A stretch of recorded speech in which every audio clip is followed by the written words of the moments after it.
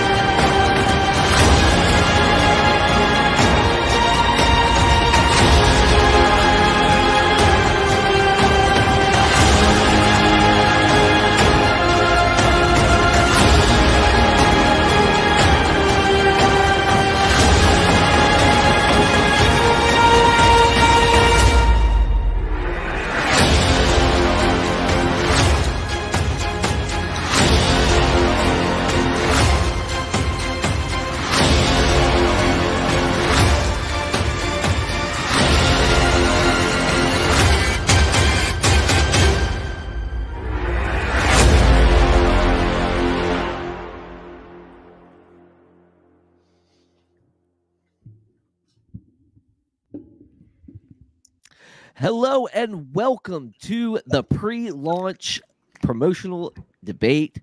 I'm your host, David Russell, here with my co-host, Tyler Fowler, and you have entered Faith Unaltered. Tyler, how you doing, man? Good. I'm excited to be here. I'm excited to get these two guys together to go over the Sabbath, this issue that has been really a trending, I think, kind of an issue over on TikTok, over on Facebook, YouTube, all the different social media platforms. And I'm just excited to be here with these two awesome guys. We've had Rob on before to discuss with Raymond Hopes, and then Raymond actually got me in touch with David. And so that's how this whole thing kind of came around. And I'm super pumped to have you guys here. So thank you guys for joining us. And I'm just ready to rock and roll. It's great to be with you guys. Yeah, we are going to rock and roll. Yeah, we are going to rock and roll, guys. We've got an amazing debate here tonight. Tyler, do you want to introduce our guest formally here before we get started? Absolutely. David Wilber is an author, Bible teacher, and Christian apologist. He's authored several books, including his most recent work, Remember the Sabbath, What the New Testament Says About Sabbath Observance for Christians. David is a proponent of the pronomian, that is pro-law theology. He is currently pursuing a degree in biblical studies with a concentration in biblical languages. In addition to his books, David has written numerous theological articles for various newsletter publications and websites in which he has defended the pronomian perspective on the scriptures. Additionally, David serves as a researcher and a Bible teacher for 119 Ministries. He has done research and script writing for the Inspiring Philosophy Apologetics Ministry. And on occasion, he serves as a teacher at his local church, Founded in Truth Fellowship. David lives in Lake Wiley, South Carolina, with his wife and 2 children. His articles and teachings can be found at davidwilber.com. So, David, we want to, again, thank you so much for joining us. I'm excited to have you here, brother. Is there anything that you would like to add to that before I switch over to Rob? Or I just want to say, thank you guys for having me. It is an absolute delight to be able to have this conversation with Rob, and I'm looking forward to it. Absolutely. All right. And without further ado, Rob Solberg, R.L. Solberg, is the author of 2 books, Torahism, Are Christians Required to Keep the Law of Moses? And Divergence, The Impact of Anti-Semitism on Early Christianity.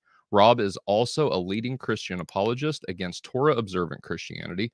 He has been pursuing theology, apologetics, and philosophy formally and informally for more than 2 decades. He studied at Southern Baptist Theological Seminary and has a master's degree in theological studies from Williamson College, where he is now an adjunct professor of theology and philosophy. He also studied biblical Hebrew at the Hebrew University of Jerusalem. Since the release of his 2 books, Rob has appeared on numerous podcasts and radio shows to discuss his books and the rise of movements within Christianity that are teaching a return to keeping the Torah. Rob has also recently launched a YouTube channel called Defending the Biblical Roots of Christianity, where he posts videos, teachings on these topics. Rob is based in Nashville, Tennessee, where he lives with his wife of 30 years, Deborah. They are stakeholders at the Church of the City, Spring Hill, Tennessee, and have 2 spectacular daughters who are out making their mark on the world. Rob, is there anything that you would like to add to what has just been said? I think you have a career in voiceovers, Tyler. That was great. I appreciate that, brother. I appreciate now you know why I had him read the openings. Next up, he'll be doing movie trailers. Right. So welcome, ladies and gentlemen. No, anyway. David, anything else? I would mention, though, is that I apologize for my internet connection. I'm at a hotel right now. So I switched over, and we'll see if this works any better. But if I'm choppy, that's why. Fair enough. Fair enough. Yeah, and thanks for having me on. I'm excited to dialogue with David and see where this goes. I feel like I feel like I'm gonna learn a lot, even just in doing this. So thank you for letting me be part of it. Absolutely. David, before we introduce the format of this debate, is there anything that you would like to add? No, I was just gonna tell you, why don't we get into the format here? But just remember, guys, this is a pre-launch, so this is gonna be what you get to see as we go on. This type of content. We're gonna put people together to talk about these issues, to talk about Jesus, to talk about belief versus non-belief, all sorts of stuff. So just stay tuned. So Tyler, if you want to, I know we got 15 minute opening statements, right? Yep. So you want to explain the rest of the format for the guests? Absolutely. So David, being the affirmative position, historically will go first with his 15-minute opening statement, followed up by Rob with a 15-minute opening statement.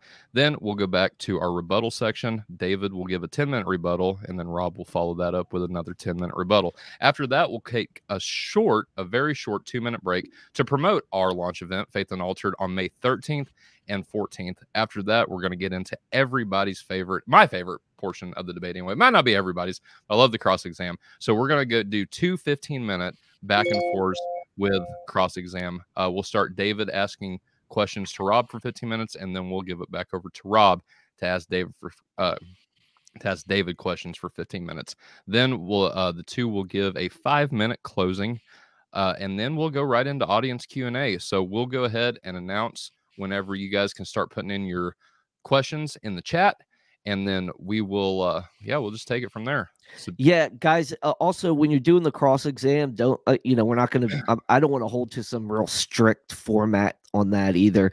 I want you guys to be able to explain what your answer, so if you go a little bit longer, that's fine, but try to tidy it up. But if you're going to talk about something and you feel like that's the way you're feeling led to go in, by all means, have your freedom. All right. Great. Awesome. So, all right, we'll start with David. Would you like to start your opening statement? Let me grab my timer real quick, and then just tell me when. I apologize. Sorry, I'm not no prepared. All right, you ready? I'll start the timer whenever you start talking, David. All right. Well, first, I would like to thank Tyler and David for moderating this debate, and I'd also like to thank Rob for the honor of discussing this topic with him. I highly respect Rob, and I share his passion for the gospel. There are a lot of things that Rob and I actually agree on. Salvation by grace through faith and not by works. We agree on the deity of Christ and so forth. Also, we both agree that Christians are required to keep 9 of the 10 commandments. Our disagreement comes down to one of those 10 commandments. Should Christians keep the Sabbath? Now, if the topic of this debate was, does the Old Testament teach that we should keep the Sabbath? There would be no debate. Everyone agrees that God wanted us to keep the Sabbath in the Old Testament.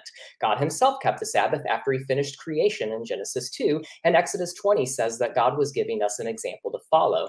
We see in Jeremiah 17 and Ezekiel 20 that God judged his people for breaking the Sabbath. In Isaiah 56, even foreigners, that is Gentiles, are admonished to keep the Sabbath. In Isaiah 66, Isaiah anticipates that all mankind will keep the Sabbath in the new creation. So again, there's no question that God expected us to keep the Sabbath in the Old Testament. The question is, did this expectation change in the New Testament?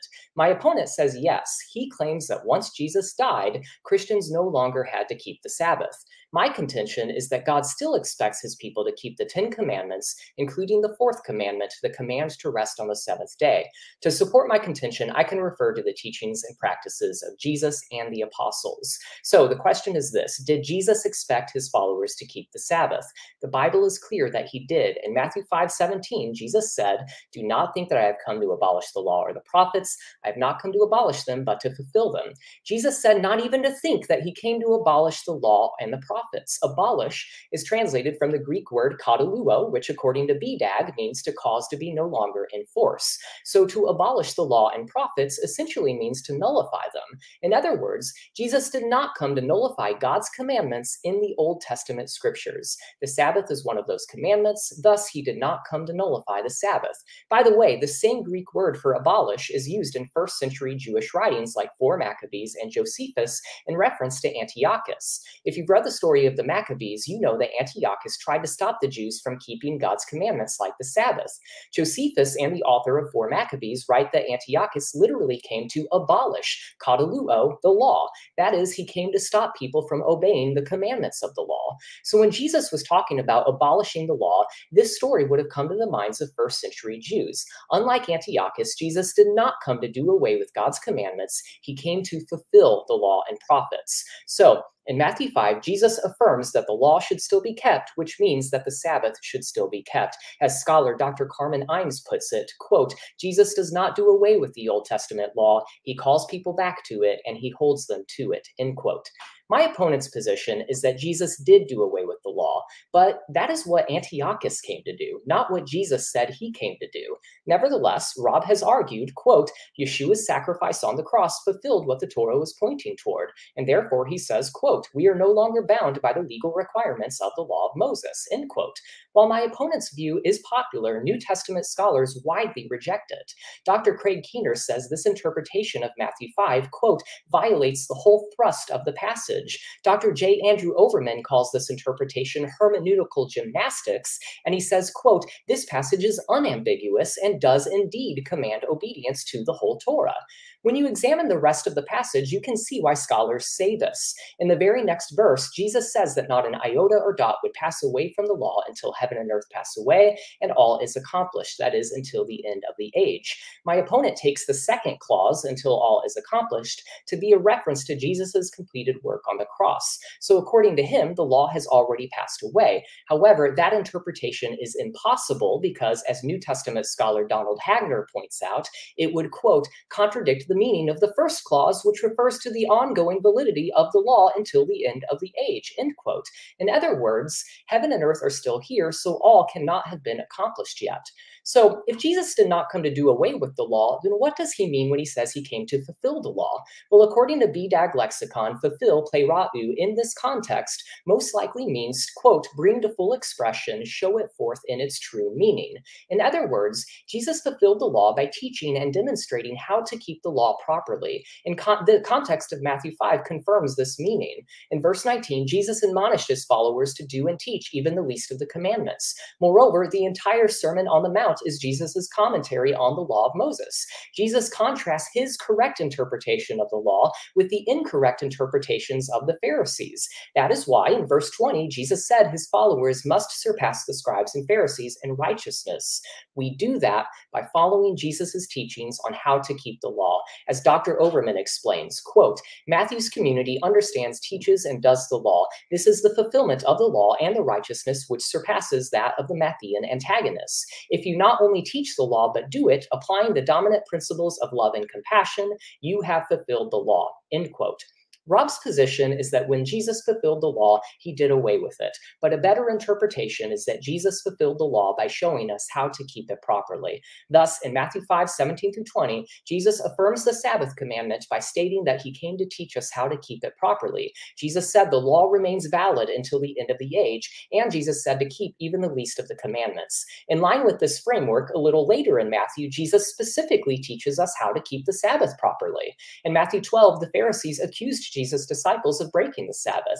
Jesus defended his disciples and said they were innocent of the Pharisees' charges. Moreover, Jesus declared himself the Lord of the Sabbath. What does Lord of the Sabbath mean? Well, according to scholar I. Howard Marshall, he writes, quote, surely the point of the saying is that here Jesus claims an authority tantamount to that of God with respect to the interpretation of the law, end quote.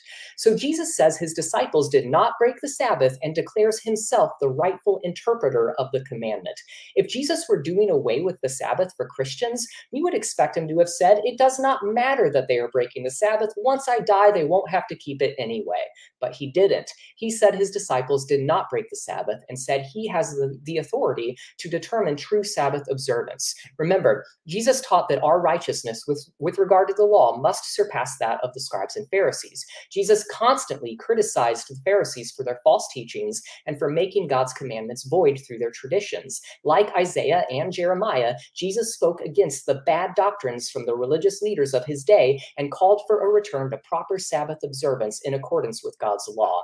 In Mark's account, Jesus used this confrontation with the Pharisees to explain how God wanted the Sabbath to be kept from the beginning. He said, the Sabbath was made for man, not man for the Sabbath. Numerous scholars recognize this statement as teaching the universal and permanent nature of the Sabbath. God created the Sabbath in the beginning for all mankind. Dr. Roy Gain writes, quote, Christ does not abrogate the Sabbath commandment, but establishes its permanent validity by appealing to its original creation when God determined its intended function for the well-being of mankind, end quote.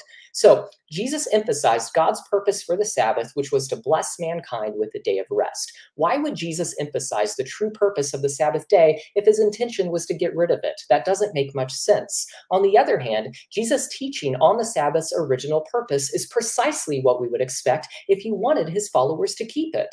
This expectation that Jesus' followers would keep the Sabbath shows up again in Matthew 24:20. Jesus admonished his followers to pray that they would not have to flee on the Sabbath during the coming tribulation. Scholar Craig Evans says, quote, by having Jesus urge his disciples to pray that the day of emergency not occur on a Sabbath, Jesus is once again seen as upholding the law, end quote. Again, if Jesus came to get rid of the Sabbath, why is he expressing concern over his followers' ability to observe the Sabbath in the future? If he did not expect them to be keeping the Sabbath, then he would not have said such a thing. And yet he does. Jesus says many things about the law and the Sabbath that are entirely inconsistent with Rob's position. So, Jesus' teachings uphold the view that we should keep the Sabbath. But what about the apostles? Did they agree that we should keep the Sabbath? The New Testament indicates that they did. In Acts 13, 16, 17, and 18, we see that the apostles continued to faithfully keep the Sabbath. In Acts 15:21 assumes that even Gentile believers would be keeping the Sabbath as they attend synagogue services to learn from the Torah. As scholar F.F. Bruce writes for the Pharisaic party, quote, it was especially important that the whole Torah should be taught among the Gentiles. This, said James, was being attended to already in the synagogues, end quote. Some say that the early Christians kept the Sabbath merely out of tradition or to convert Jews. However, that view is ad hoc and widely rejected by New Testament scholars. A more natural interpretation for why the early Christians kept the Sabbath is quite simply because they believed they should. Again, this is not what we would expect if Jesus did away with the command to keep the Sabbath.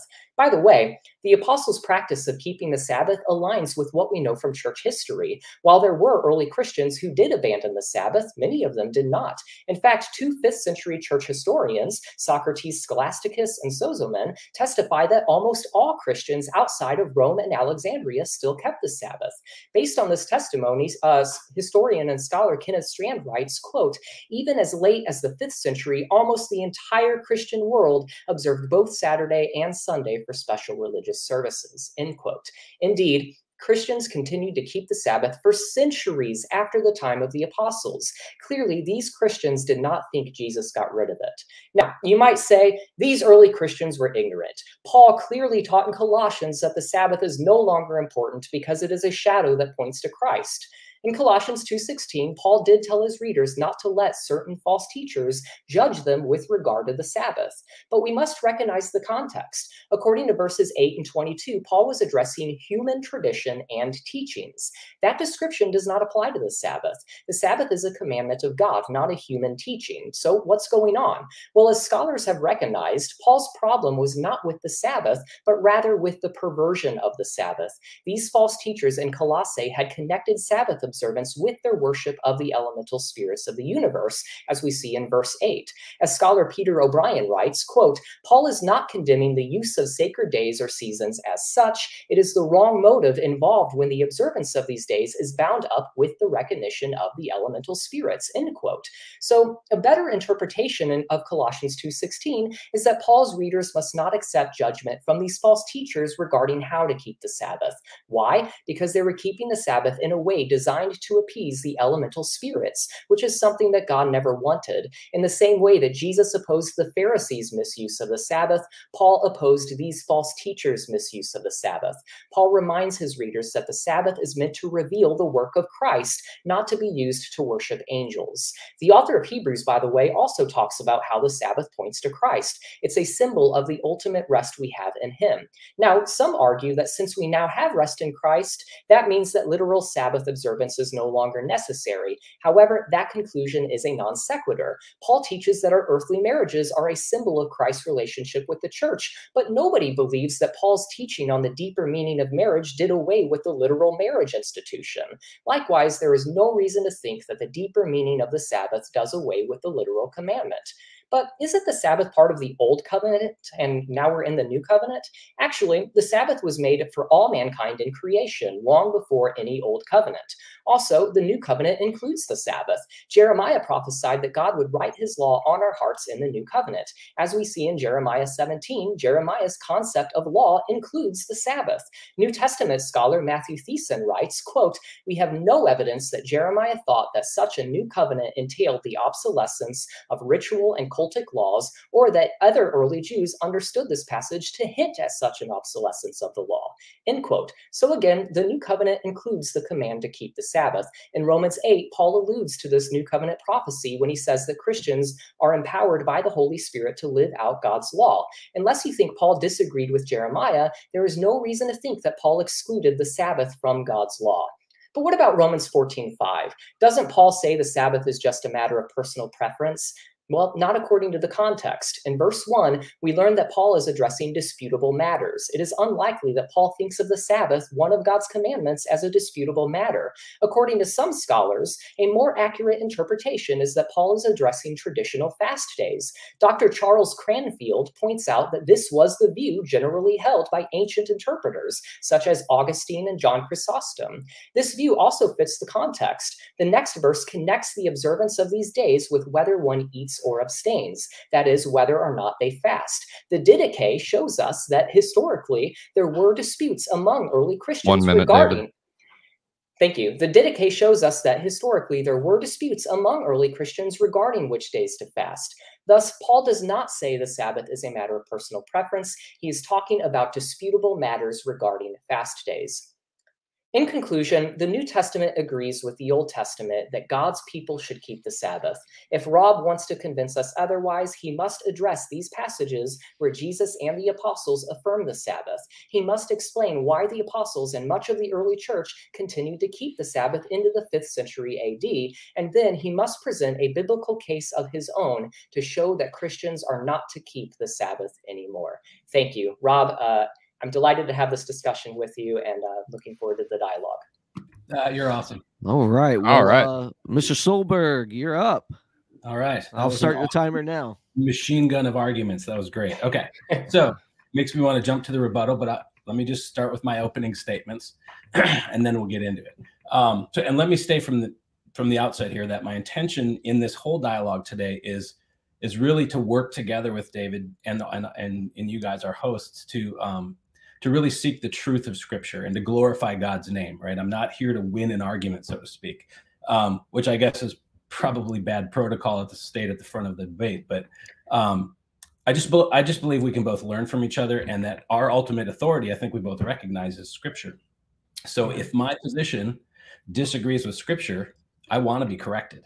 And where it aligns with Scripture, I say, let's affirm it together. So there's a few things. Let me, I think in my opening arguments, I'll kind of clean up a few, I think maybe misspoken comments there about my position. So the question that was set forth by our distinguished hosts is, are Christians required to keep the Sabbath? And so I'll just start out by saying that my answer to that question is a qualified no. Now, if we change the question to, should Christians keep a Sabbath, I think we would have a different discussion then, because I believe a weekly rest is a gift that God gave us, and it's a wise spiritual discipline that benefits followers of Christ greatly. It's an intentional act of placing our trust in God and acknowledging his importance in our lives. And so I'm not against the Sabbath, and I don't oppose Christians keeping the Mosaic Sabbath. Matter of fact, I even have to admit, I'm not the best at keeping my day of rest myself. So, but the question before us really is, are Christians required to keep Sabbath as a matter of obedience? So here again, I would offer a qualified no. And the reason I say the question like that is I think David and I both agree salvation doesn't come from keeping the Sabbath. But so to dive into my position and explain it, let me first take a step back and talk about the story of the Sabbath in Scripture, and then we'll drill down on the specifics of Sabbath. So the story of Sabbath. The Bible opens, obviously, by describing the scene of darkness in creation, right? Genesis 1:2 says, the earth was without form and void, and darkness was over the face of the deep, and the Spirit of God was hovering over the face of the waters. So the ancient Hebrews associated the sea with chaos, right? And the first chapter of the Bible reveals Yahweh speaking order into that chaos. And this happens over 6 days, and then God's creation work ends and culminates really on the 7th day of creation week, right? So Genesis 2:3 says, so God blessed the 7th day and made it holy, because on it God rested from all his work that he had done in creation. So the 7th day was unique, right? God didn't go back to work on the 8th day, right? His work was complete, and now God's presence filled his creation, and the earth provided everything needed for his creatures. So on the seventh day of creation, it began with human beings, the only creature that was made in God's image, resting or sort of Sabbathing with God in the garden. And in Hebrew categories now, the number 7, Shavah, is associated with completeness or fullness. And that's exactly what we see in Eden. The seventh day of creation was this true state of peace and contentment and rest, Shabbat, that we all yearn for, right? I mean, most of our life is spent striving to impose order on chaos. So we revel in those times where we experience joy and contentment. There's sort of a primal reminder that there's something better for us, right? That shalom and Shabbat, that peace and rest is what we were built for. And it's this sense of Shabbat rest that the first humans enjoyed in Eden. And it was God's ideal for mankind. And then disastrously, as we all know the story, we disobeyed and we lost that rest. So Adam and Eve were then ejected from God's presence and sent into exile in the chaos of the wilderness again. And they had to work and toil now to survive. Now, because of that first sin, this same storyline of struggle has echoed in the life of every human being down through history. Our fundamental longing for completeness, it's so powerful that it causes us to chase after it down these dark alleys of money and sex and fame and worldly success. We're all sort of striving for Eden. And the good news, of course, is that God is going to one day restore his Edenic vision of Sabbath rest and of creation. And we're given a prefiguring of that in the nation of Israel. So God rescued them from grueling slavery in Egypt, and he led them through chaos to the promised land, which he called my rest, by the way, in Psalm 95. But even before the Israelites got there, God gave them a taste of their future rest through the gift of a weekly Shabbat, a day when they could just stop their working and striving and instead rest in God. And every seventh day, for an entire day, the Israelites could let go and just trust God for all their needs. And on top of the weekly Sabbath rest, every seventh year, the Israelites were to free their slaves, Exodus 21, to forgive the debt of their fellow Jews in Deuteronomy 15, and let the land rest in Exodus 23. And then there's the year of Jubilee, the Sabbath of Sabbaths. This is Leviticus 25. This is where God commands Israel to count 7 times 7 years, so 49 years, and then sound the trumpet and consecrate the 50th year, the year of Jubilee, when they proclaim liberty throughout the land to all its inhabitants. So all of these patterns of 7 that we see in Scripture point to the hope of our ultimate restored rest with God. Now, unfortunately, after finally making it into the promised land, the Israelites abandoned God and they lost their rest. So the storyline repeats. Israel's exiled, tossed back into chaos, enslaved again, and so on. But Yahweh said that he would restore freedom and rest, and there was an ultimate jubilee to come. And then the Hebrew scriptures close, and God's people haven't found that yet. And then one Sabbath day, early in the first century, a Jewish man named Yeshua HaNatzri, Jesus of Nazareth, stood up in a synagogue and he unrolled the scroll of Isaiah, and he read this: "The Spirit of the Lord is upon me, because he has anointed me to proclaim good news to the poor. He has sent me to proclaim liberty to the captives and recovering of the sight to the blind, to set at liberty those who are oppressed, to proclaim the year of the Lord's favor." So this is from Luke 4, and Jesus is reading from what we know today as Isaiah 61. This was how Jesus began his earthly ministry, on a Sabbath, proclaiming the year of Jubilee, the Sabbath of Sabbaths. His Jewish audience would have immediately made that connection. He was declaring that God's ultimate Sabbath rest would come through him. And when we see this play out in his ministry, Jesus challenged chaos by casting out demons and freeing people from sickness and disease, and ultimately triumphing in victory over sin and death. So it's no coincidence that Jesus was crucified at the end of the week. His body rested in the grave on Shabbat, and the next day, the 8th day, he was resurrected.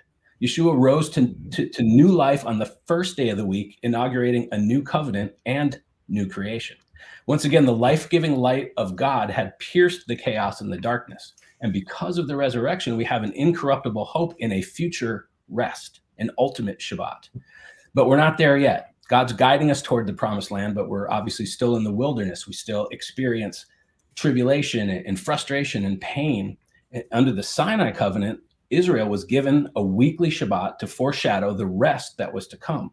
But under the new covenant, Christ is our Sabbath, our foretaste of God's ultimate rest in the world to come. In Matthew 11, Jesus says, "Come to me, all you who are weary and burdened, and I will give you rest. I will give you Shabbat. Take my yoke upon you and learn from me, for I am gentle and humble in heart, and you will find rest for your souls. For my yoke is easy and my burden is light." Okay, so with that kind of backdrop of the story, let's look at the specifics of the Sabbath in Scripture, many of which David brought up, and a lot of what he said I agree with. I think here, though, I want to make a distinction here between the legal Sabbath requirements, which is the requirements of keeping the weekly Shabbat as given in the law of Moses, and the cosmic concept of Sabbath rest that we just looked at.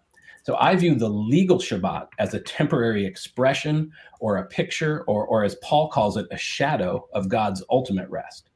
So I'll kind of get through this quickly here. If we jump back to Genesis, we see that for 6 days God created, and then he set the seventh day apart as holy.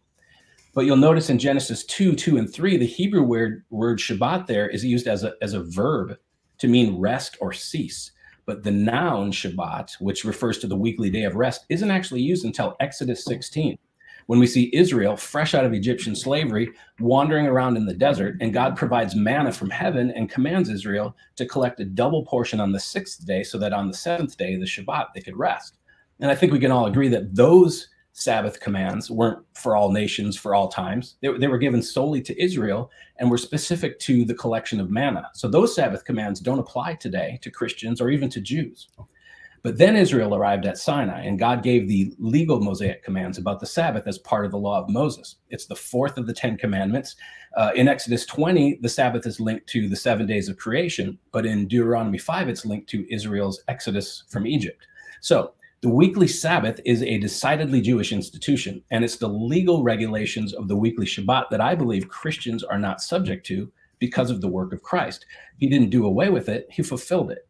So what are the terms of the legal Shabbat that I'm talking about? So obviously, as David made a fabulous point, the Torah, in fact, the whole Tanakh, takes the Sabbath very seriously. There's a strong prescriptive teaching about it, right? Israel was to work 6 days and rest on the 7th. So part of the Sabbath command includes 6 days of work each week. And Israel was to remember the Sabbath day and keep it holy and do no work. And God's command to cease from work extended to the entire community, including servants and foreigners and even animals. The Sabbath was taken so seriously that the death penalties prescribed for desecrating it, which obviously we see carried out in Numbers 15.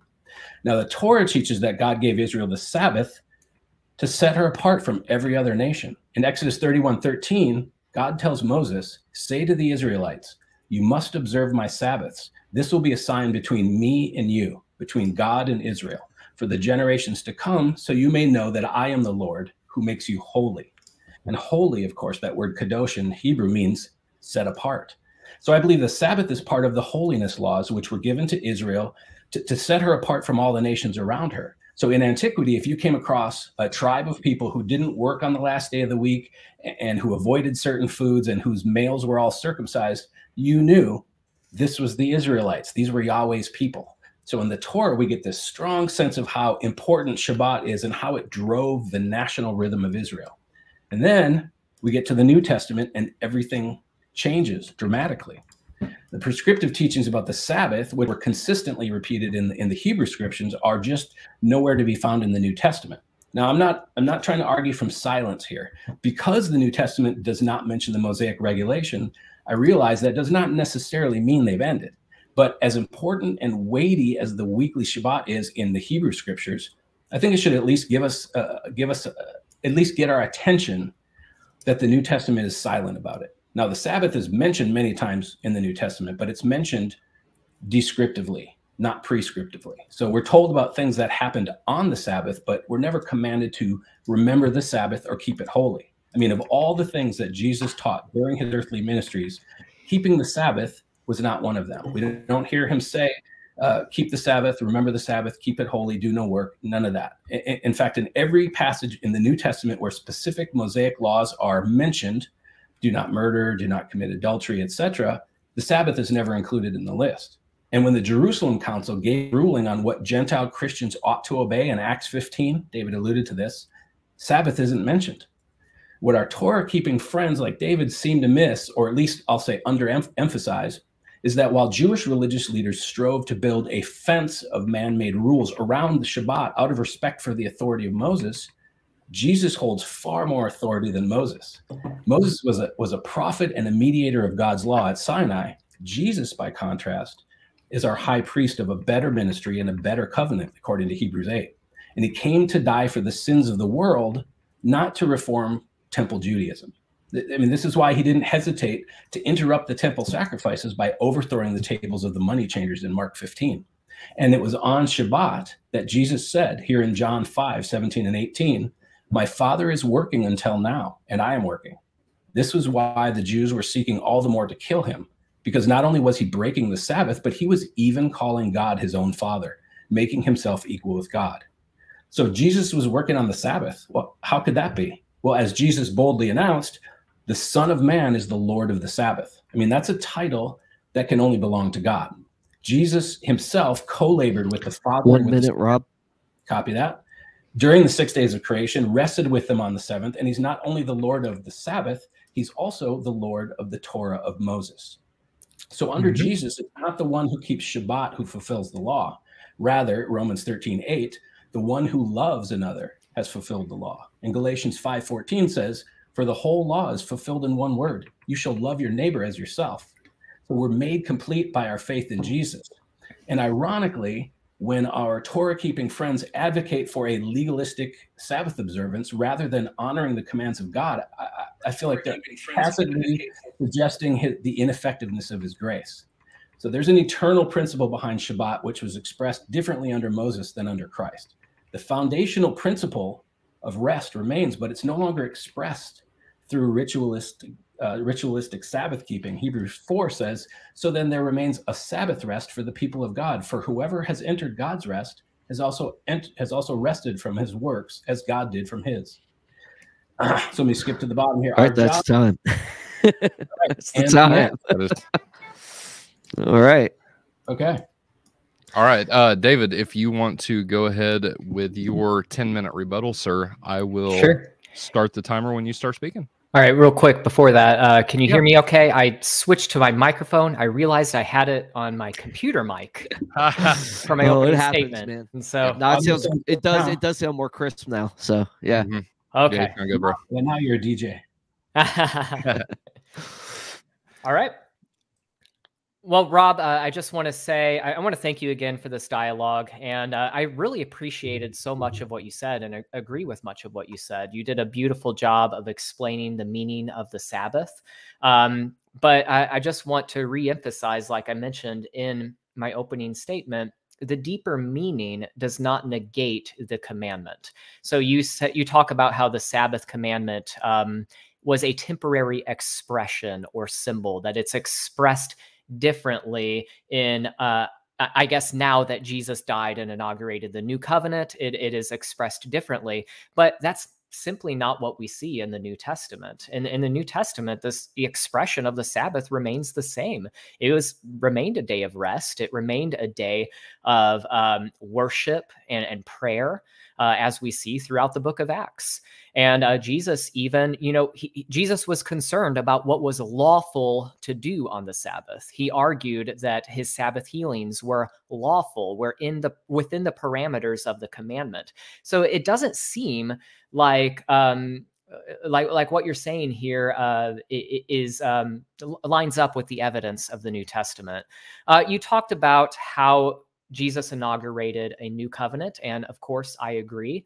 But we must note, like I did in my opening statement, that according to Jeremiah 31:33, one of the new covenant promises is that God will write his law on our hearts.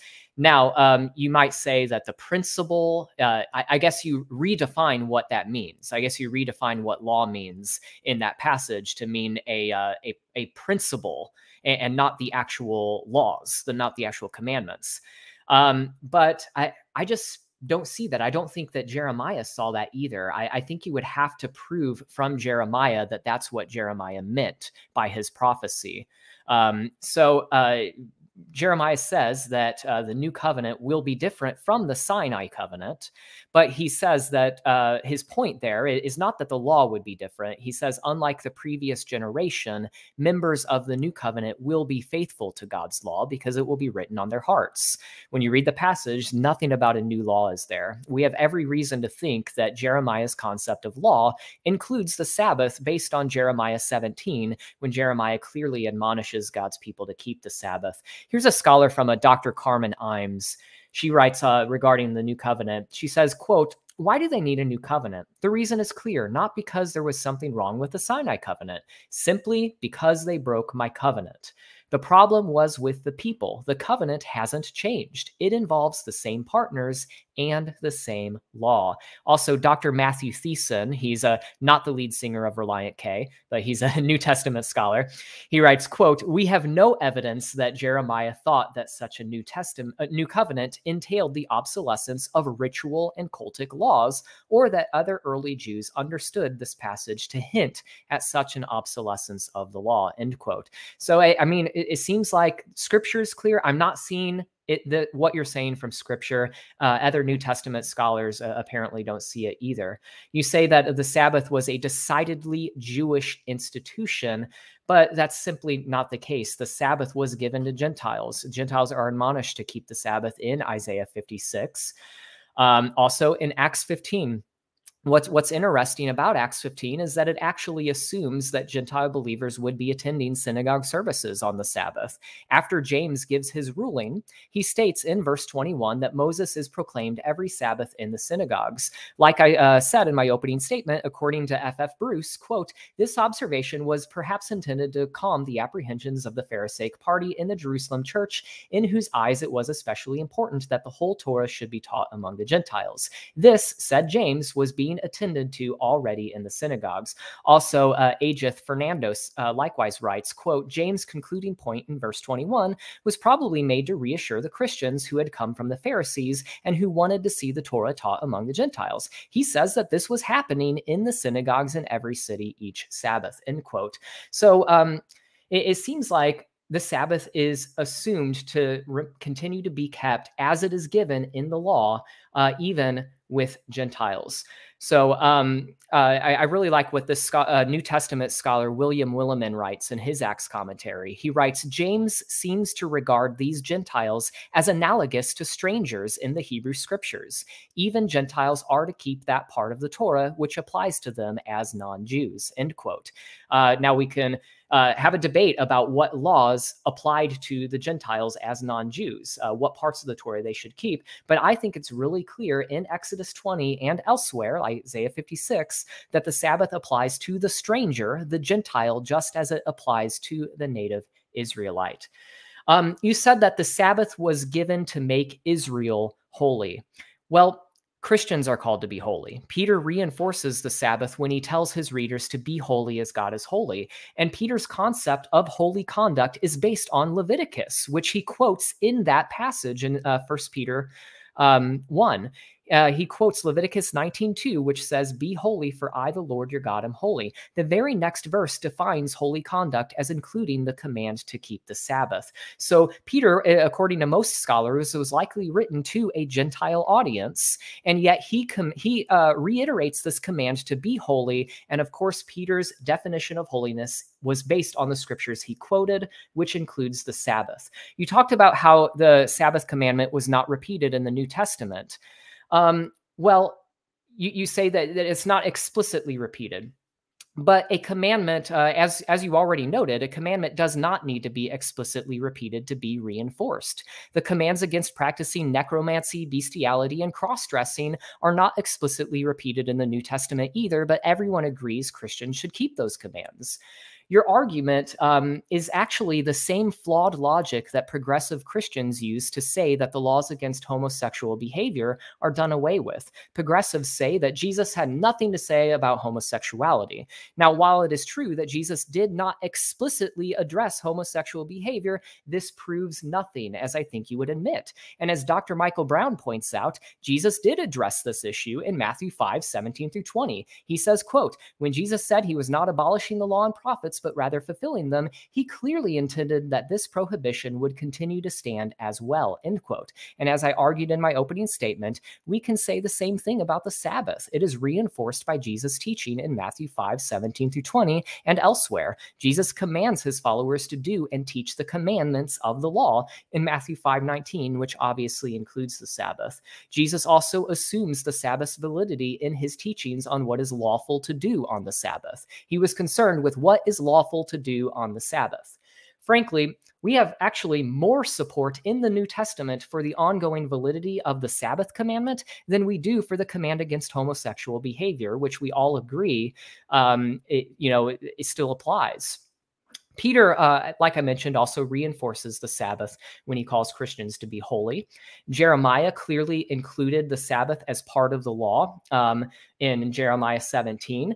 And he talks about how in the new covenant that this law will be written on our hearts. Paul reinforces the Sabbath in Romans 8 when he says that Christians are empowered by the Holy Spirit to keep the law in accordance with the new covenant promise. And of course, I think that Paul would agree with Jeremiah on what that new covenant promise entailed when it comes to what the law was.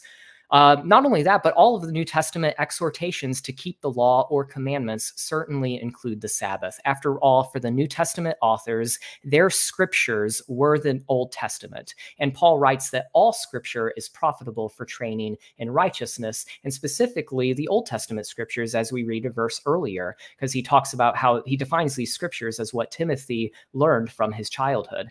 You brought up John 5:17 and said, well, Jesus worked on the Sabbath. But according to New Testament scholar Craig Keener, quote, Jesus' argument supports rather than undermines the Sabbath, end quote. In other words, from Jesus' perspective, he is not undermining the Sabbath command, but merely challenging his opponent's interpretation of it. Jesus defends his Sabbath healing by stating, quote, my Father is working until now, and I am working. But we got to understand— 1 minute, David. Thank you. We got to understand that the working until now of the Father is explicitly identified in John 4:34, 6:29, 9:3, and 10:37 as the works of salvation accomplished by the Father through the Son. It's not like works of creation, like God was doing the first 6 days of creation. It's the works of salvation. John defines what that means for us. To assume that Jesus' statement announces the end of the Sabbath is to hold the same view as Jesus' opponents who accused him of breaking the Sabbath. But that is the very accusation that Jesus denied. Jesus never admits to breaking the Sabbath, but always defends his actions as perfectly in line with the commandment. Jesus essentially says that he is engaged in the same activity as the Father, which is perfectly lawful to do on the Sabbath. All right, Rob, you're up. I'll start your 10 minutes when you utter your first word. Is that the book you're quoting from? Yes. I thought I recognized that Carmen Imes quote. Okay, great book. I'm going through it right now. Okay, so I guess it started. Man, this is the thing I was worried about, that we would have like all kinds of rabbit trails to go down. So let me start here. Let me start with a couple kind of larger clarifying things. Number one, I don't think Jesus ever undermined the Sabbath or taught against the Sabbath. I think Jesus lived his life in perfect obedience to the Sabbath and the rest of the law of Moses. I don't think the Sabbath was ever prohibited or done away with, or, I don't think nowhere in the New Testament is the Sabbath said we can't keep it anymore. So my position is that the Sabbath, like many of the other Mosaic commandments, is permitted but not required of Christians, meaning that if you, especially now, I've talked to many Jewish rabbis and Messianic Jewish believers in Jesus who still keep those things. And they understand and admit that part of their cultural DNA, they are the people of the covenant, and they want to keep Shabbat and Passover and all that stuff. And that's great. I have no problem with that. I don't think, if anyone says that I'm teaching that the Sabbath is done away with, they're misrepresenting me. Regarding Matthew 5:17-20, and I'm not going to get into this in a whole lot of detail because I just put a video out on it so you guys can look at it. But I believe what that passage is saying, as I read it, as I study it, Jesus is saying, until all is fulfilled, nothing's going to change in the law. And not until heaven and earth shall pass away. And here's why. Because we know that we don't make sacrifices anymore. Hebrews 10 tells us there's no more sacrifice for sin now that Jesus has come. Sin sacrifices are required in the law of Moses. So if Jesus said not even a jot or tittle will change until heaven and earth pass away, he would have been lying to us. Because a jot and a tittle, not more than that, entire sacrificial laws, and I'm not going to say have been done away with, they were fulfilled in Jesus and are no longer required. Same thing with the kosher food laws. The kosher food laws are no longer required. They're still an option if you want to eat kosher, great. But because there were changes that we can point to, we know that Jesus wasn't saying nothing in the law is going to change until heaven and earth pass away. Rather, what he was saying is, until heaven and earth pass away, the following statement is true. Nothing in the law will change until all is fulfilled, all is accomplished. And in Luke 24, 44 through 48, Jesus is telling his disciples, remember what I told you back there in Matthew 5? All that stuff about nothing's going to go away till it's been accomplished. Well, you guys were my witnesses. I accomplished it. It's done. This was the resurrected Jesus explaining that he had accomplished everything through his resurrection. So I would reject the idea that Matthew 5:17 automatically means that Sabbath is required for Christians post-resurrection and post-ascension. You mentioned Matthew 12 and a few other things. So the Sabbath was required, obviously, as an act of obedience under the law of Moses up until the new covenant was inaugurated, which is at Christ's death. So everything he teaches pre-crucifixion, pre-resurrection, obviously shows that the law of Moses is in effect. Now, I also have to be clear, and I'll refer people to my YouTube channel for the deep, detailed stuff, but I don't believe the law of God changes ever. I believe there's an unchanging law of God that's expressed differently at different times. So the law of God and the requirement for rest of his people was expressed one way under Moses and a different way under Jesus, not because God changes, not because the law was his law of God isn't perfect. It's because his people change and because God moves in history and changes things for us. So when Jesus came, I mean, that's the most important event in human history. And it changed so much. It inaugurated the new covenant. Everything about the way God's people relate to him changed when Jesus came and fulfilled his commitment, lived the law perfectly. So I think when we have something like Colossians 2:16 and 17, you mentioned that, you've got Paul saying, don't let anyone judge you about feasts or Sabbaths or new moons and all that, right? And then you said that Paul is just saying, don't let them judge how you keep those things. But the text just doesn't support that, because the reason Paul gives for that in the next verse, in verse 17, is because those things were a shadow that pointed to Christ. So why would he say, don't let them judge how you do it, because they're a shadow of things that, you know what I mean? It doesn't, that's a non sequitur there. The logic doesn't flow. What makes a lot more sense, Paul saying, look, you're permitted to keep those things, but not required. So don't let people judge you, because they are a shadow of Christ, and Christ has already come. And by the time he wrote the letter in Colossians, Christ had already come. So there's this idea of a change has happened because of the work of Christ. And I think we need to account for that. So if we have laws that God gave only to Israel, Exodus 19:1-6, God's making this covenant, making these laws only with the house of Jacob, which refers to the descendants, the physical descendants of Jacob, who's also called Israel. God is making that covenant just with them, not with the Gentiles, not with everybody else. Assyrians are not expected to keep the Sabbath. Egyptians are not required to keep Shabbat. Even Isaiah 56, which you mentioned, isn't talking about a rule for Gentiles. It's saying for those Gentiles who want to come in and associate themselves with the God of Israel, they can keep my Sabbaths. That's great. But it's kind of like saying the laws of France, right? So, hey, the laws of French are only for the French people. If you want to go live in France, you're going to have to live under those laws. But you can't say that the laws were given also to Germany and Poland and Brazil, right?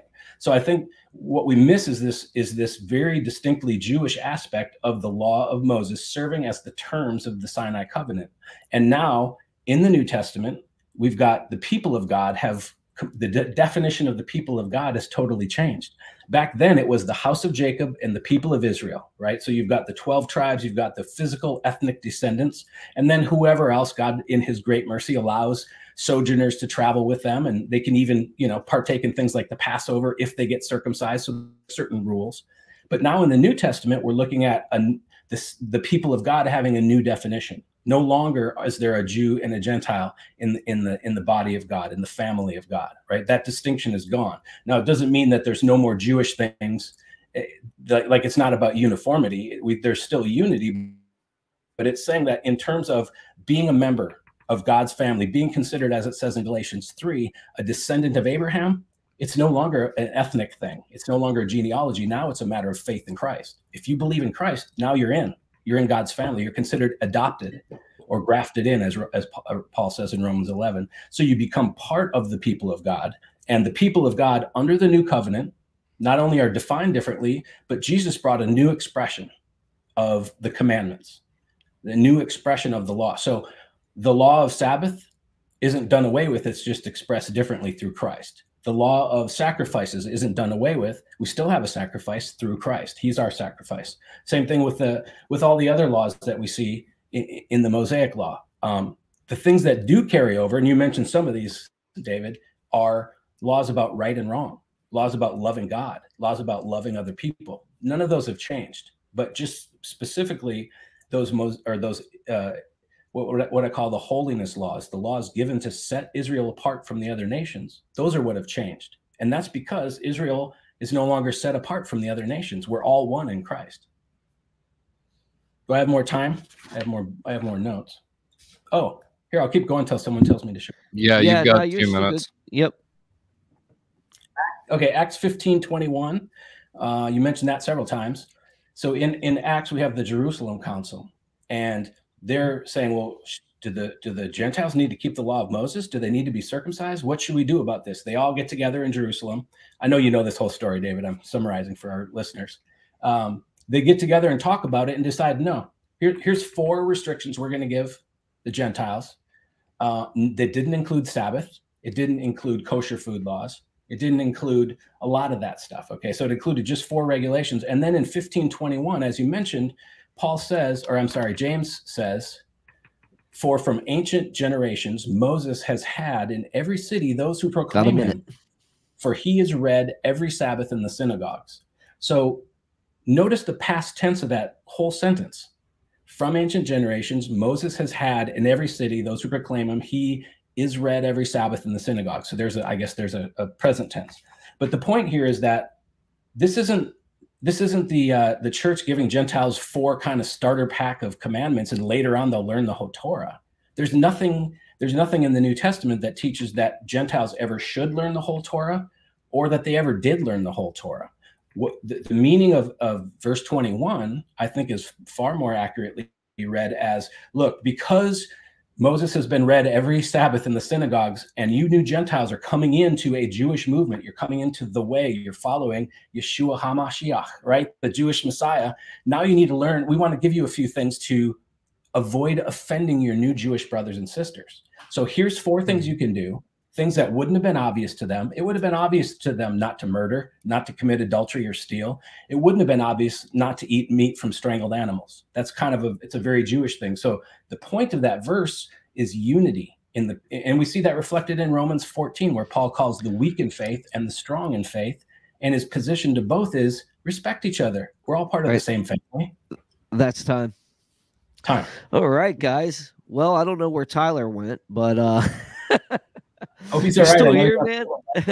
No, I don't think he is. But hey, I hope everybody's loving this so far. We wanted to, before cross-examination, we just wanted to give you guys a quick trailer and showing of what's coming up in less than 2 weeks. So stand by. Hope you guys enjoy it.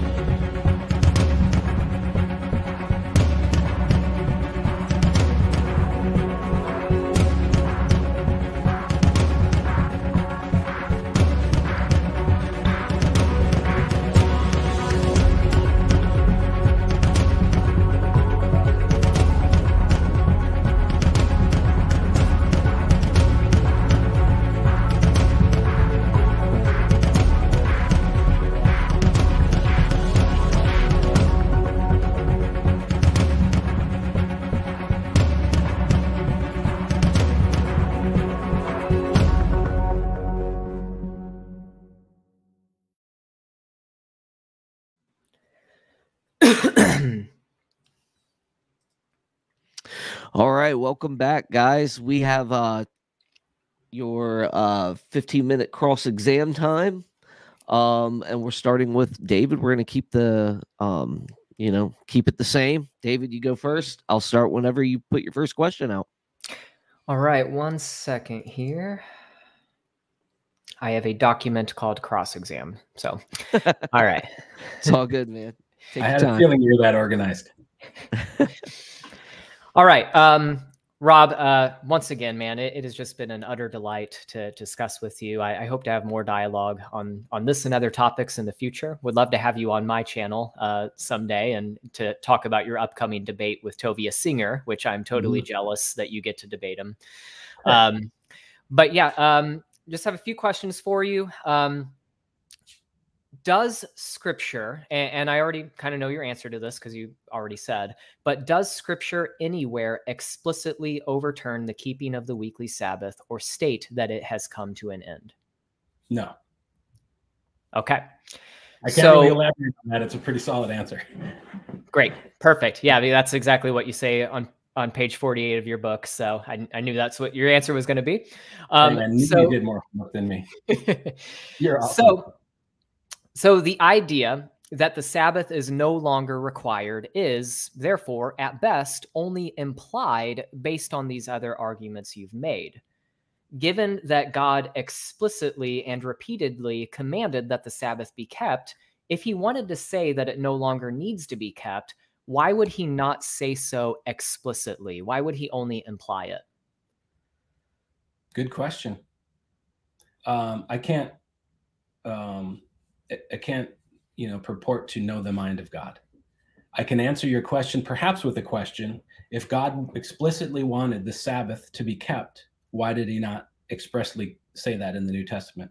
What is the reason for the complete stark change in direction?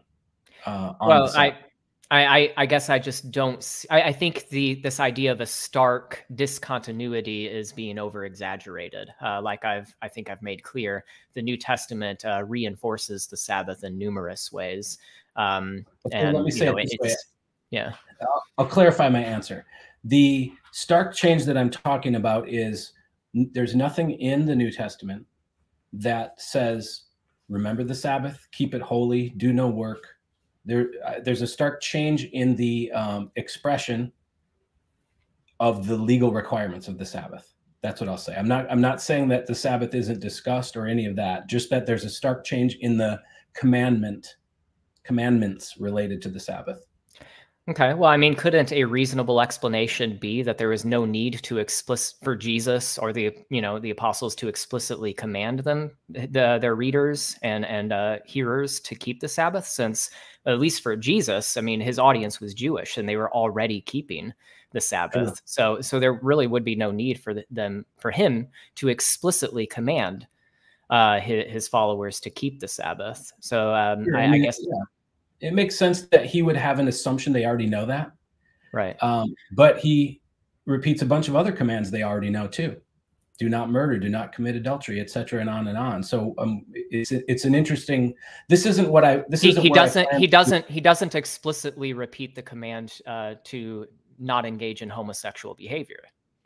Paul does, and I think Jesus does when he says avoid sexual immorality. That's not explicitly against homosexual behavior. Sure. You have to know what the Torah says to know what sexual immorality means. Granted, so it's an indirect affirmation. Yeah, that's a good point. So we'll get to that in a little bit. I want to ask one more question really quick. Since you admit that Scripture nowhere explicitly does away with the Sabbath, aren't Christians reasonable to believe that we should still keep it based on Scripture's explicit commandments and implicit reaffirmations of the commandment? Is your question, are you asking me, is it reasonable for a Christian to believe that they should keep the Sabbath? Yeah, just as a Christian, just reading the Scriptures and seeing that it's explicitly commanded, that it seems to be implicitly reinforced in the New Testament at the very least, and that you admit that the new Scripture nowhere explicitly does away with it. Aren't Christians who read the Bible perfectly reasonable to believe that it still applies to them? Well, I guess that's a trick question, because if I say no, I'm telling you that I'm unreasonable. So I would say this. I think it's reasonable to have an expectation of continuity between the Torah and the New Testament. That's reasonable. That's even reasonable as a default baseline. Hey, if it doesn't say it, let's just assume that there's a continuity. Great. But perfect. Again, let's leave it there, because we'll get back to that a little bit more. So you already answered this, but should Christians in the New Covenant obey God's laws against homosexual behavior? Of course, we should obey all of his laws. Okay, so homosexual behavior was prohibited in the law of Moses. So why should New Covenant believers continue to prohibit it? Because Paul wrote against it explicitly. Okay, well, couldn't we say the Sabbath is still in effect, since it is also reaffirmed in the New Testament? For example, Jesus taught us how to properly keep the Sabbath. So the Sabbath seems to be repeated and retaught by Jesus. The apostles also assume the Sabbath's validity in their teachings and practices. Okay, so I think that you're overreaching a little bit, respectfully, in saying that it's retaught and repeated. The Mosaic commandments, and I was kind of specific about the legal Mosaic commandments, are not retaught or repeated. You're right that it is assumed in Jesus' teaching. He's clearing up, he's unwinding all those man-made regulations so the Sabbath can be what it was intended to be. And that does speak to the idea that the Sabbath was important. Jesus was Jewish. His followers were Jewish. The people he was teaching were Jewish. And the Pharisees and teachers of the law he was fighting over the Sabbath about were Jewish. So all of that, it's like inside baseball, right? That's how I'm viewing this, that the laws of Moses were effective on the Jewish people, and everyone there, I think disciples, Jesus, everybody knew that the Sabbath should be kept and that it was a law of God. And I will even add that it was enforced as the law of Moses and in effect up until the time Jesus died, until the blood of the new covenant. I believe that the Sabbath of the Mosaic covenant was still in effect on Jews. Okay, so Jesus also said he commanded his disciples to make disciples of all nations and to teach them everything that he commanded them. And so Jesus's teachings obviously include Matthew 5, where he affirms the ongoing validity of the law, which includes the Sabbath, and also his teachings on what is lawful to do on the Sabbath. So moving on really quick here, though. I'm glad we agree on the Bible's laws against sexual immorality.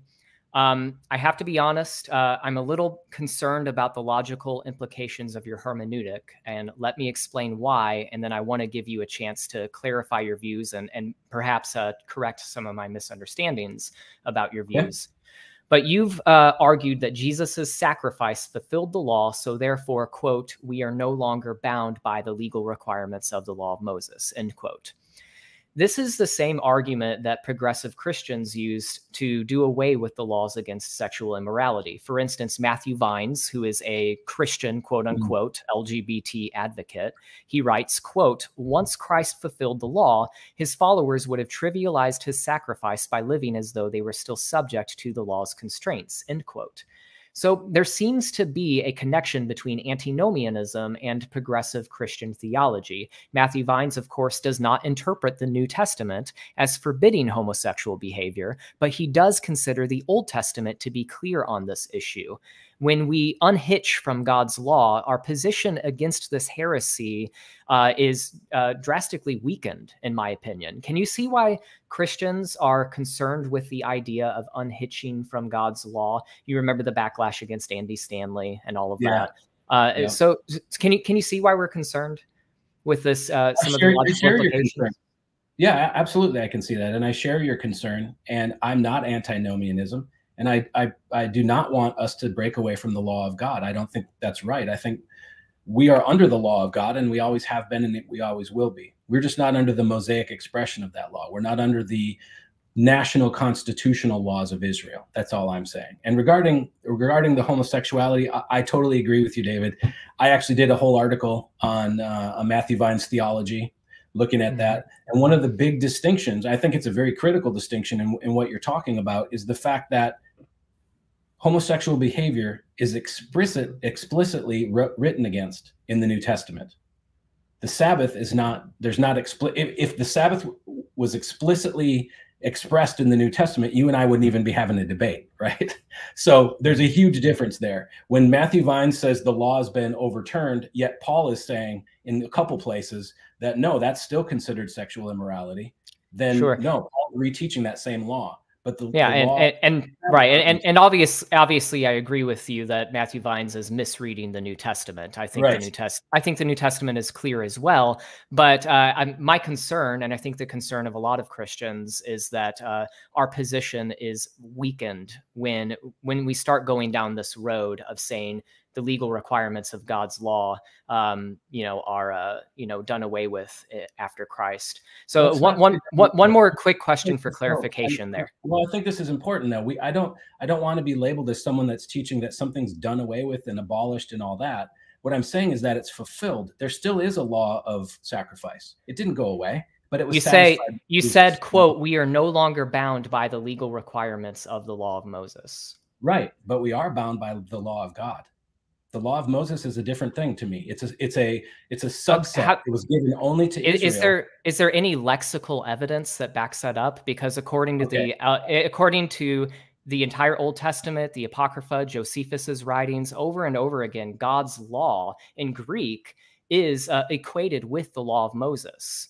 So it seems like you're kind of redefining what God's law is. Yeah, fair enough. I mean, I see what you're saying. If you're not familiar with my principle and expression framework, that's an easy mistake to make, and that's on me actually for not being more clear about that. I mean, it just seems ad hoc to me. Like it seems like a convenient way. Yeah. So when I say the law of God, that's a phrase that I use to talk about the unchanging principles that are grounded in God that never change. Now, and I've said this before, and I haven't said it here yet, my terminology of law of God doesn't necessarily match with every time that phrase is used in Scripture. We've got to see every time that's used.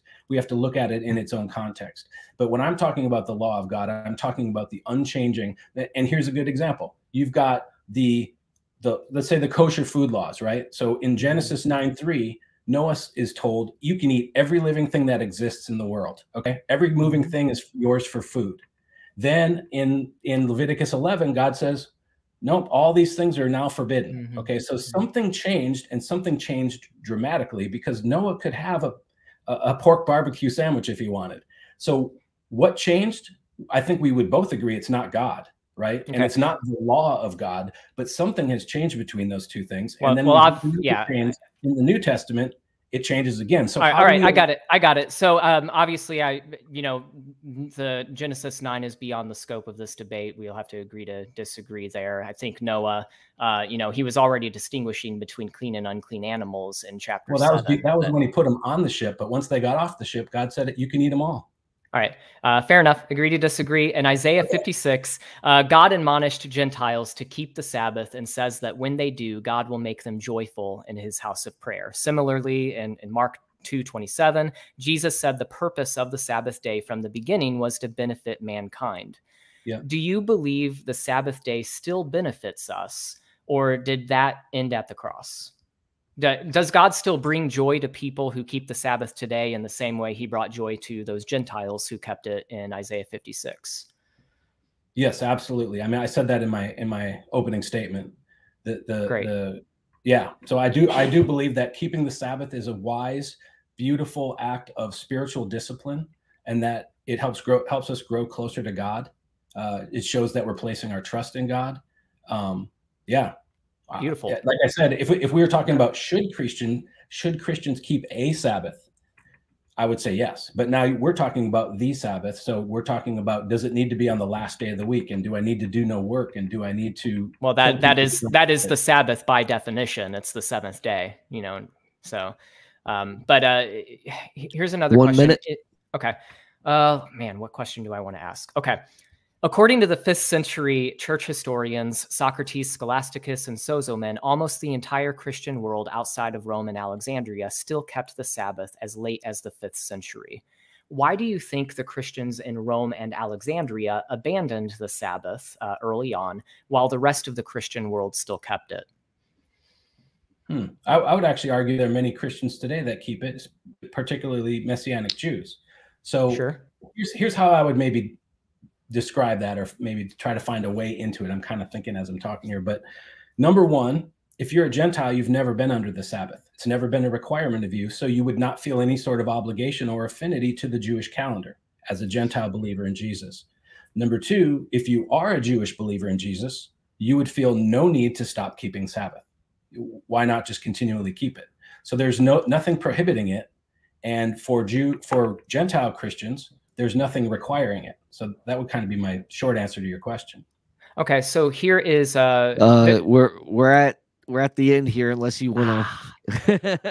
I just want to. Okay, with Dr. Solberg, like I said, you guys can have your freedom. Okay, so just one last point, just because I'm interested to hear your take on this. The scholar Bruce Metzer, he gives this explanation for why Christians in Rome and Alexandria abandoned the Sabbath while everyone else continued to keep it. I'm just interested in your take. He says, quote, "The difference between East and West in the observance of the Sabbath can be accounted for by a reasonable historical explanation. In the West, particularly after the Jewish rebellion under Hadrian, it became virtually important for those who were not Jews to avoid exposing themselves to suspicion, and the observance of the Sabbath was one of the most noticeable indications of Judaism. In the East, however, less opposition was shown to Jewish institutions." So this scholar offers that explanation for why historically we know most of the Christian world still kept the Sabbath, while those Christians, particularly in Rome and Alexandria, abandoned it early on. What do you think of his take on that? Well, first of all, I really appreciate that he and I agree that the Sabbath is a Jewish institution, not given to Gentiles. And secondly, I guess I disagree with the generalization that the Sabbath was mostly kept. My understanding in the reading that I've done about, and I've kind of only done deep studying up till the Council of Nicaea, but that as the church became more and more Gentile, not only did the Gentiles not understand the Jewish world, but the Jewish Christians were kicked out of the synagogue. You might know about the Birkat Hamanim, this benediction against heretics. So the Jewish Christians would be sitting in synagogue, and suddenly they're like, I can't repeat that. That's blaspheming my Lord Jesus. So they stopped going to synagogue as well. And so again, as I said, I believe the Gentiles weren't under Sabbath. And I think Christians largely understood that Sabbath was permitted but not required. And also, I think the Lord's Day played into it too, but I don't know if we want to go down that road. Fair enough. You can ask me in the cross-exam if you want. Okay. I'll get around Tyler and David's rules here. Yeah, I was just going to say, I just don't want to work. So that's why I celebrate a Sabbath. But hey, Rob, you're up, man. Go ahead. You have your liberty, my friend. Okay. I'm going to start off with a genuine open question for you, David, because I think you might know the answer, and I'm studying it and don't know the answer. So in Exodus 20 and Deuteronomy 5, when we get the Sabbath commandment, right, it says 6 days you shall do your work, and on the seventh day you shall rest. What occurred to me recently is that the seventh day work week, so to speak, didn't actually happen. The Jews got that from Babylon when they were in exile centuries after Sinai. And then the Romans, of course, took over that whole thing. But my question is this: the scripture doesn't explicitly say that the seventh day has to be a Saturday. It just says you work 6 days, the seventh day you rest. In the same way, you've got, hey, you plant your field and harvest for 6 years, and on the seventh year you rest. So it's not really tied to a particular day. So I'm curious what you think that means, and if you know why that seventh day has gotten associated with the seventh day of the week, which is now a Saturday. Yeah, well, I do cover this in my book. I have a FAQ section at the end of my book where I briefly talk about this, but I'm of the opinion that Jesus kept the Sabbath on the right day. And so I think that it's pretty indisputable that Jesus, he's God, so he knows what day the Sabbath is.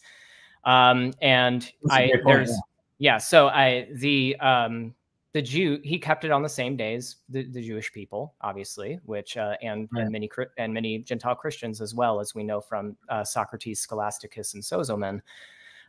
So the we know that Christians consistently throughout history have always kept the Sabbath on Friday night to Saturday night. So that's just historically, I think it's pretty indisputable. I don't know if that answers your question, but I just always go back to I always go back to Jesus. Jesus is never go wrong there. Yeah.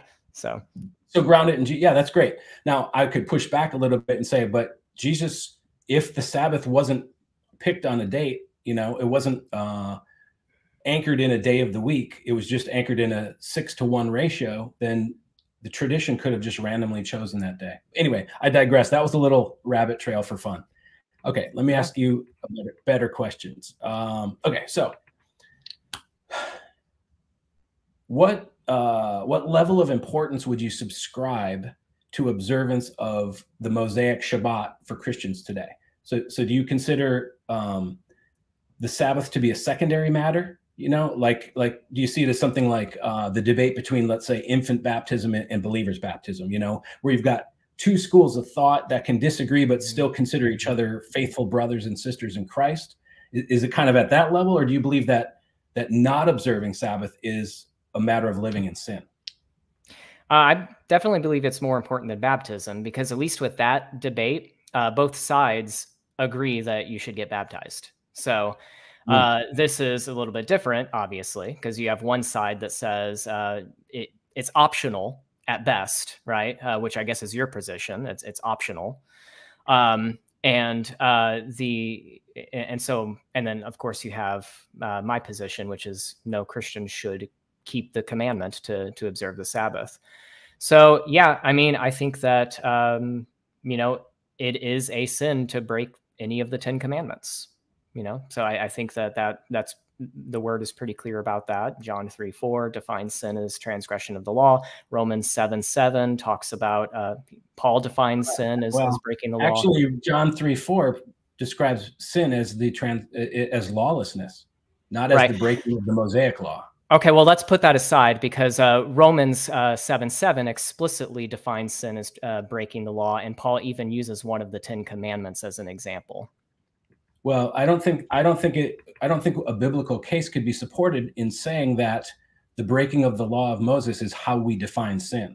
Now, it's certainly sinful for people under the law of Moses to break the law of Moses, but the law of Moses cannot be biblically supported as the definition of sin, breaking of that particular law. Otherwise, you'd have Adam and Eve sinless in the garden because they didn't break any of the laws of Moses. They were disobedient, they were lawless for sure, but they didn't break any of the Mosaic laws. So sin has to be much broader than the law of Moses. It has I believe it's much. I mean, sure, it's much broader, but it's at least transgressing expressed commandments given by God. So yes, at least at least the 10 commandments. So well, okay. So here's my next question. That's a perfect segue. Thank you for the setup.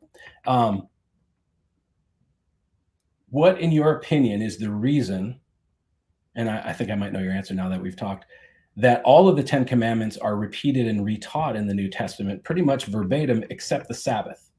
I mean, why do you think the Sabbath is the exception there? Well, I would simply think I would say that you're overstating your case. I would say that the Sabbath is reinforced in the New Testament. Well, first, I would say that a commandment does not have to be explicitly repeated for it to be reinforced. And I would say that the New Testament very clearly reinforces the Sabbath commandment for Christians in Matthew 5:17 through 20. Okay, let me make it a little more pointed then. Do you believe that the New Testament repeats the Mosaic requirements or regulations for Shabbat? I think it's assumed that based on the practice. It doesn't repeat it expressly? The Mosaic regulations. Well, yeah. Jesus clearly said, I came not to do away with the law or abolish the law, but to fill it. He said that's not about the Sabbath. I mean, he said to keep even. Well, he's talking about the Old Testament scriptures, and the Sabbath is a commandment of the Old Testament scriptures. Keep the Sabbath. Remember the Sabbath. Keep it holy. Do no work. Yeah, So those would be at least among the least of the commandments, right? That Jesus told us to keep yeah, so in you Matthew see it 19. implicitly in there, but not expressly. Okay, so the next question then is, I mean, at least even the least of the commandments seems pretty clear. I mean, I think yeah, well, that's until he fulfills it, and then he fulfilled it. So, well, you know what I mean? fulfill according to the context and according to respectable lexicons like BDAG in that context Right. specifically means to show it forth. Well, in I know its what that true means. meaning. Yeah, I just want to jump. I want to get through these questions. Sorry. Okay, no problem. Yeah, so I mean, we're agreed then that you admit then that there's no express repeating of the Mosaic commandment for the Sabbath. So my next question is, how did you come to the conclusion that all of the commands of Shabbat given in the Torah are still binding, with the exception of the death penalty? Did you see that overturned in Scripture somewhere? The death penalty overturned? Yeah, do you see it overturned somewhere? Because the Torah requires death for desecrating the Sabbath. Sure. No, I think the Sabbath is a commandment worthy of death. If you break it in ancient Israel, that is governed by Torah legislation. Okay, so are we not under Torah legislation now? We do not live in a theocratic nation governed by Torah. So right. It's just the same as, like, you know, the sacrificial laws. I mean, like when Israel was in Babylon, they couldn't keep much of the Torah. They couldn't keep the sacrificial laws. They couldn't establish their own government that is governed by the Torah. So, you know, but that's either one or two. I mean, it's the death penalty is applicable, and you're saying it is, but well, are you against the death penalty? Are you against the death penalty in principle? Not in principle. I mean, where it's appropriate. But yeah, it's appropriate. So it's appropriate in the theocratic nation of Israel. That's where the application of that commandment. That's where the application of that commandment is applicable. So why the rest of them are applicable, but not that one? I mean, because they can be applied outside of the land of Israel. Is your position that we shouldn't keep commandments that we can apply because there are some commandments that we can't? No, my position is that those commandments are no longer binding. Right. Okay. Because we're not under Torah law. We're not under a Torah legislated nation. Well, you're already starting from that assumption then. But you're asking me how do I reconcile this? And I would say that the law needs to be applied appropriately, as you agree.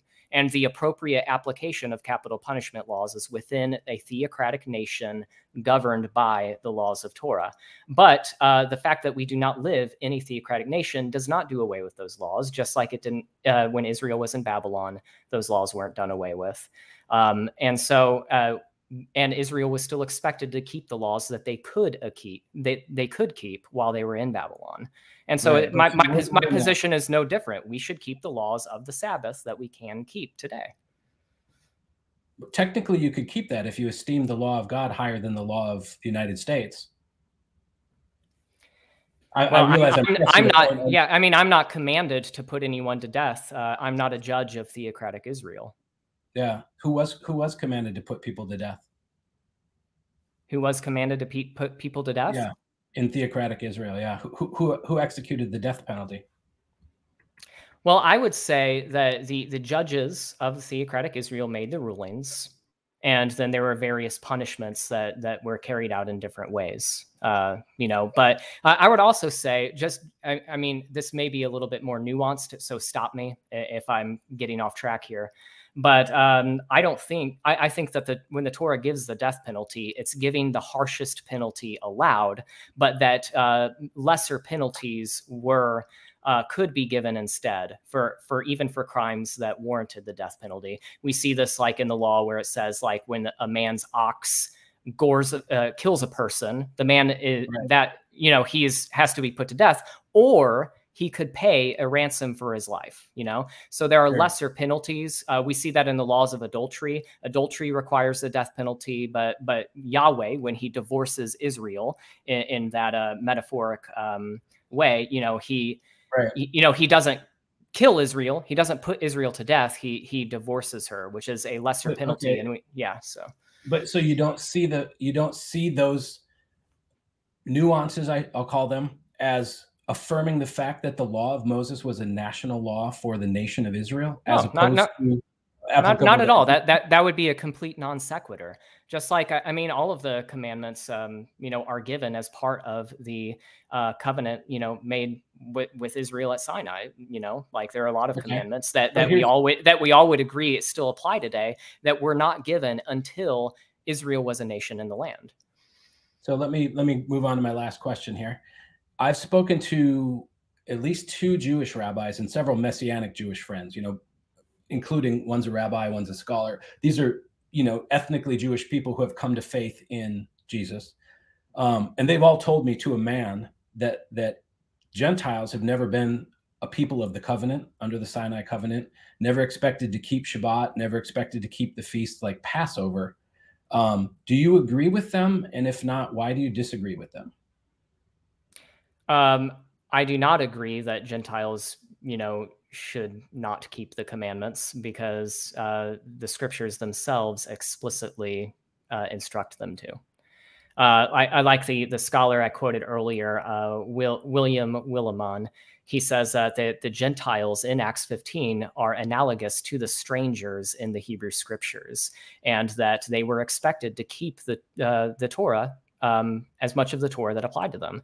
We know that not everyone that was keeping the Torah, in ancient Israel was an ethnic Israelite. There were strangers that sojourned. Right. They were Englishmen in France keeping the laws of France.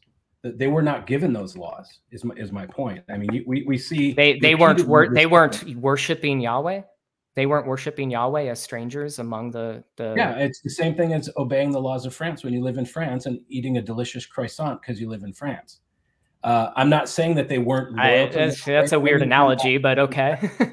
Well, so many of them joined with the God of Israel and showed their loyalty to him, and kept the commandments. Yeah, but it wasn't given to them. It was when they decided to join the Israel and obey the God of Israel. Yeah, it was given to them when they decided to worship Yahweh. Guys, you got 1 minute left. Yeah, just like us, when we decide to follow God, we submit to His rules. Now we have a difference of opinion on what that entails, but when we decide to become Christians, when we decide to follow God by grace through faith, we are saved.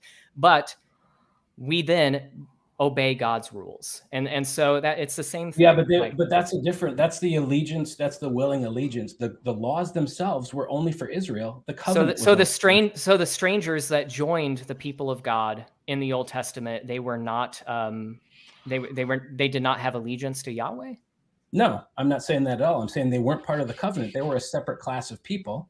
But when they entered into the law, but the law wasn't given for those nations. Like, look at this, Nehemiah. But when they decided to follow Yahweh, they kept the Sabbath. Yeah, just like if you decide to live in France, you can obey those laws. Let me read you Nehemiah 9. On the 24th day of the same month, the Israelites gathered together, fasting and wearing sackcloth. And this is the rebuilding of Jerusalem, putting dust on their heads. Verse 2: those of Israelite descent had separated themselves from all foreigners. They stood in their places and confessed their sins and the sins of their ancestors. They stood where they were and read from the book of the law of the Lord for the quarter of the day.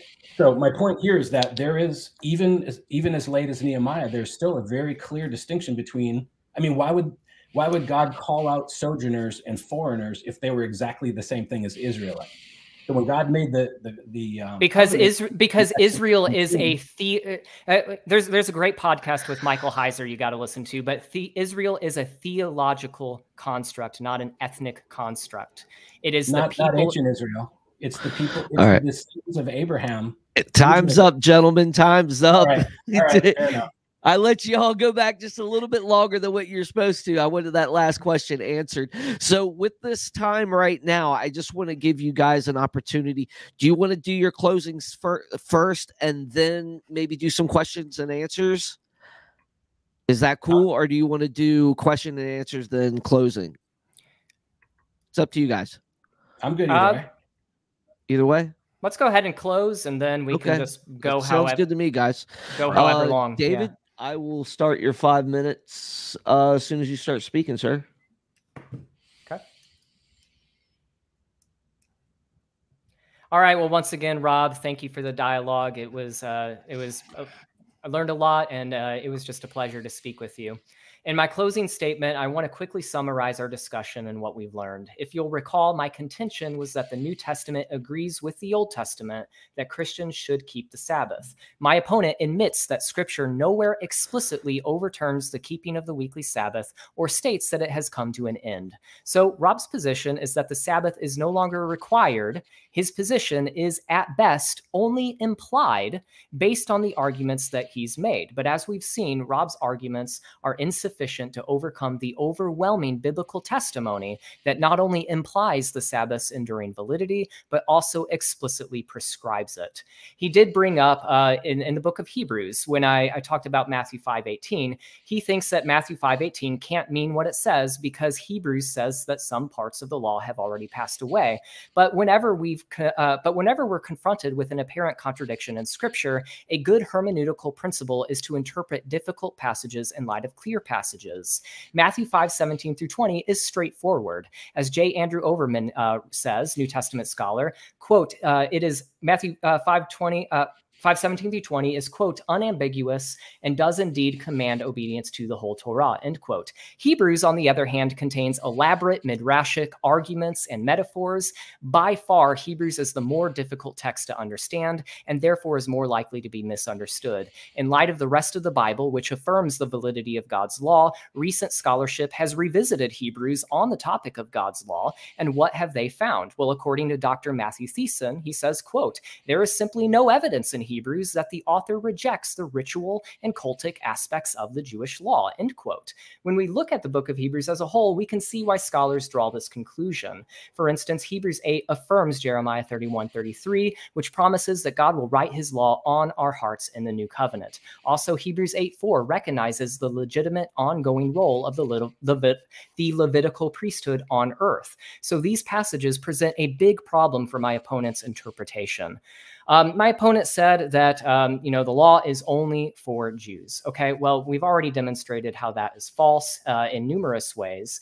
The Sabbath is explicitly in the Ten Commandments given to the Israelite and the stranger that sojourns among them. Isaiah 56, Gentiles are explicitly admonished to keep the Sabbath. And throughout the New Testament, it is assumed that the Gentiles would keep the Sabbath in accordance with the law. The most natural interpretation is that they did this because they believed they should, not some ad hoc explanation that, okay, well, it was just tradition, or they were doing this only to convert Jews. The most natural explanation is, as Rob said, to assume an expectation of continuity.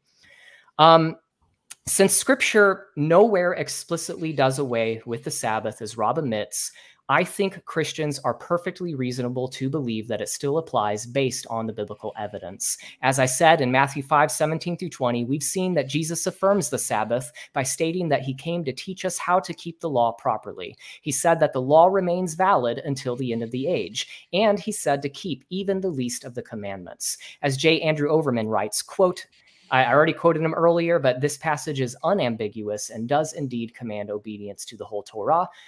This is a clear affirmation of the Sabbath's ongoing validity as part of the law. In Matthew 12, as I said, Jesus taught what it means to keep the Sabbath in accordance with God's law, which is not what we would expect if he came to do away with it for Christians or came to make it not required for Christians. In Mark 2, Jesus said that God's purpose for the Sabbath from the beginning was to bless mankind with a day of rest. 1 minute. Numerous scholars recognize this statement as teaching the universal and permanent nature of the Sabbath commandment. The apostles follow in Jesus' footsteps by continuing to keep the Sabbath throughout the New Testament, as I said. Indeed, much of the early church continued to follow in the footsteps of Jesus and the apostles by continuing to keep the Sabbath as late as the 5th century, according to 5th century church historians. So to say that these Christians kept Sabbath merely out of tradition, again, is ad hoc. Once again, based on Scripture's explicit and repeated commandments to keep the Sabbath, the New Testament's affirmation of the law and the Sabbath's validity, and my opponent's failure to provide a good reason to reject the biblical commandment, Christians are perfectly reasonable to believe that the Sabbath still applies. At the end of the day, Christians who keep the Sabbath are in a win-win situation. If my opponent is right, we are simply doing something that is not required. However, he admits that it still benefits us. And if I'm right, we are also honoring one of the 10 commandments. So regardless of who you think won this debate, I would invite you to consider keeping the Sabbath, because only blessing can come from it. Good. Nice. All right. So, Rob, you're up with the final word of this debate before questions and answers. Well done, David. That was beautiful. You've certainly challenged me. That's awesome. So wrapping up, what would I say? Matthew 5, 17 through 20, as we talked about, it can't be interpreted on an island. And so I think when we look at it in light of the more clear passage that we see in Hebrews 10:18 that says, quote, sacrifice for sin is no longer necessary, close quote, we can't deny that there's been a change in a dot and tittle of the law. There is definitely a change. And the way that we reconcile that then is not by trying to import something into Matthew 5, 17 through 20 that teaches something that's not taught in the rest of the New Testament, which is that the Sabbath is required. There's nowhere, not in the Sermon on the Mount, not in the Lord's Prayer, not in the high priestly prayer, not in the Great Commission, not even in the greatest commandments does Jesus even mention Sabbath. So you may want to import it into some of what he said prior to his resurrection as part of the law as a whole. And I would certainly agree that it is part of the law as a whole, or it was part of the law as a whole, but it's certainly not sinful under the new covenant. And it's certainly not worthy of the penalty of death had we the ability to mete out that particular punishment. The covenant was explicitly between ethnic Israel and Yahweh, the people that he set aside for himself. As scholar Carmen Imes, I just read that in this book that we both read. She talked about how the phrase "my people" is only ever used by Yahweh to refer to ethnic Israel. It's never used of non-Jewish nations. So I believe that Scripture teaches that the keeping of the weekly Sabbath, the Mosaic regulations regarding the Sabbath, is permitted, but not required of Christians. I agree with David that it's a great, wise spiritual discipline, that blessings can come from it. I wish I was better at it, but I certainly reject this idea that those who don't keep a Saturday Shabbat are walking in sin. I think that's unbiblical. And for those who do choose to keep the Torah commands, right, regarding Sabbath, if you choose that, I'm going to ask you to please not enforce the death penalty part. Leave that part aside. The Sabbath and the new moons, they ceased and they were shadows. And Christ is the real thing. Paul's teaching about that's explicit. Jesus fulfilled those commands. He didn't do away with them or abolish them. They weren't bad. Paul says the law is righteous and holy and good, but it was also temporary. Galatians 3, 28 through 29 says that Jews and Gentiles are now there's no difference between us. We're all one in Christ. And further, that the law was given until Christ came. It is Galatians 3, 24 and 25. The law was given until Christ came. Now that Christ has come, we're no longer under a law. I believe the Sabbath was given as part of the holiness laws to set Israel apart from the other nations. But now under Christ, there's no more Jew and Gentile. So no more need for holiness laws to set Israel apart from anyone, right? Jesus broke down that wall of hostility between the Jews and the Gentiles, Paul says in Ephesians 2. And what sets God's people apart today is our love for one another and our faith in Christ. They'll know your mind by your love for one another, Jesus says. So we've got this whole idea of the holiness laws weren't done away with. They're not gone, but they're fulfilled differently under the new expression than they were under the Mosaic expression. I also want to affirm that there is not a single thing we could do, no Mosaic tradition, no holy effort that we could make that could add a single thing to what Christ has already done on our behalf. It's finished. Our salvation is complete, and those who have placed their faith in Jesus already have his righteousness in its fullness. So keeping the Sabbath is not some issue. The Mosaic Sabbath is not an issue of sin and death. It's something that's a gift that we can enjoy for its blessings now. Jesus is our true rest. All right. So I guess I'll wrap up in somewhat of an agreement with my brilliant and handsome opponent. Is that what we wanted to call you? That I would encourage Christians, though, despite all I've said, I would encourage all of us to set aside a day of the week, whichever day you choose. It doesn't need to be Saturday, to rest in God, to worship him, to read his word, spend time with your family, not as a way to achieve righteousness, of course, or to try to live out some particular ritualistic thing, but as a matter of a spiritual discipline, as a way to express your love for God and grow closer to him. Yeah, I guess I'll leave it there. And thanks, David. This has been awesome. I'm really grateful for our time together. Yeah, man, guys, that's great. I mean, I've really enjoyed you guys going back and forth. It's been very edifying, I think, and it shows. I mean, we've got a huge crowd tonight, and guys, I'm not going to be able to get to all the questions. We're gonna have to leave some on the cutting room floor. I'm gonna post them up here, let Tyler read them off, and we'll start with a fun question for you, Rob. Yeah, I get fun questions, and David gets the tough ones. Well, I noticed this one too, actually. So I wanted to ask you this as well, Rob. But did you ever serve on active duty? Since No, you used the word copy that. When I was old enough to enlist, I was too stupid to realize that would have been a good thing to do. So no, I did not. Yeah, somebody said since you said copy that, they said since you said copy that, it's a U.S. military term, so they wanted to know. All right, I'm not allowed to use that as a citizen, I can stop using that phrase. We're going to go to the next question. Will be for David. So, question for David: do you know if the Gentile nations that the apostles and early church reached out to were ever told to keep the Sabbath? Well, if we believe that the disciples carried out the Great Commission according to Jesus's commandment, then we can reasonably assume that they did.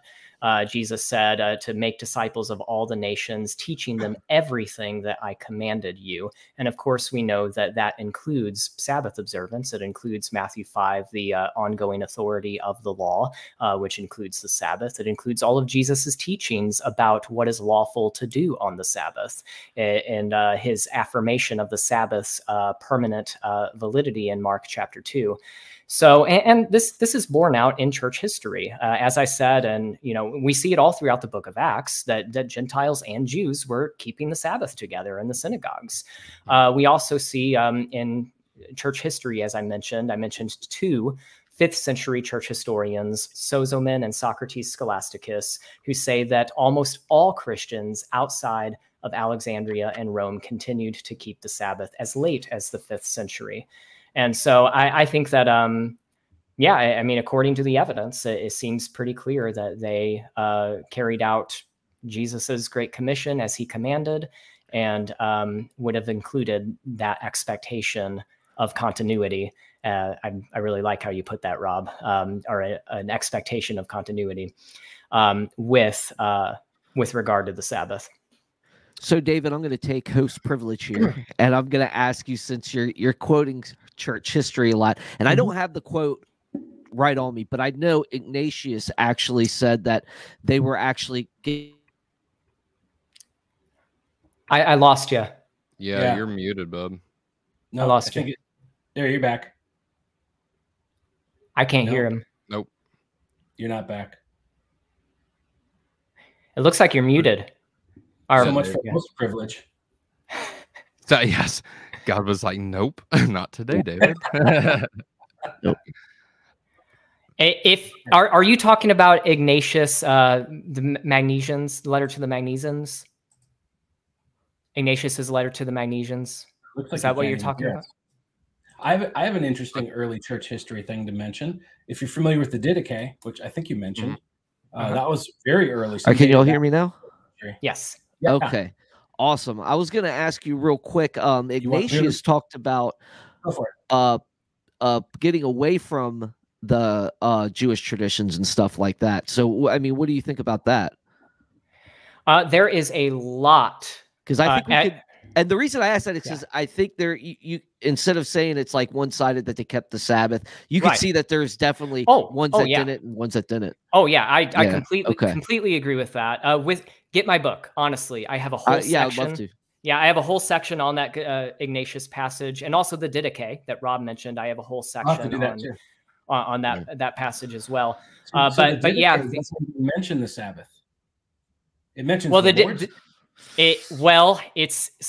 according to scholars, it's ambiguous because in the Greek it does not explicitly say Lord's Day. But in any case, even if it did say Lord's Day, it's still ambiguous because we can't just assume that he means Sunday.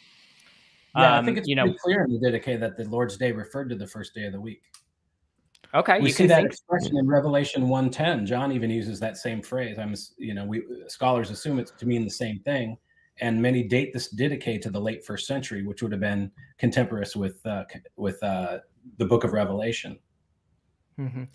So, I mean, it's anyway. definitely interesting going back to church history and kind of looking at some of the things, the whole issue with Polycarp and Easter, and instead of having uniformity, they'd rather have unity. You know what I mean? So instead of uniformity, they had unity, and they shared the Lord's Supper and disagreed.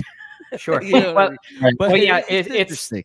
Yeah, I would challenge Rob and shameless plug, but my book might be a good place to start. I'm going to definitely look into that. I cite numerous scholars who would challenge you on that, and they actually say that it is ambiguous, and it might even refer to the Sabbath day. For instance, one scholar cites the Acts of John, which is late 2nd century, which references the Sabbath as the Lord's Day. And the scholar Aaron Milivek writes that, quote, given that the Jewish calendar dominates the Didache, the divinely instituted day could refer either to the Sabbath or the first day of the week. I have no problem, by the way. It's like a manual for churches. It's very interesting that they wouldn't explicitly come out and say, keep the Sabbath. Yeah. Well, we got to move on, guys. Anyway, I know I started us on a whole other rabbit trail. Yeah. But this question's for you, Rob. Okay. Asking for someone Tyler, else. read it. Yeah. If Christians don't have to observe the Sabbath, are they free to disregard the 10 Commandments?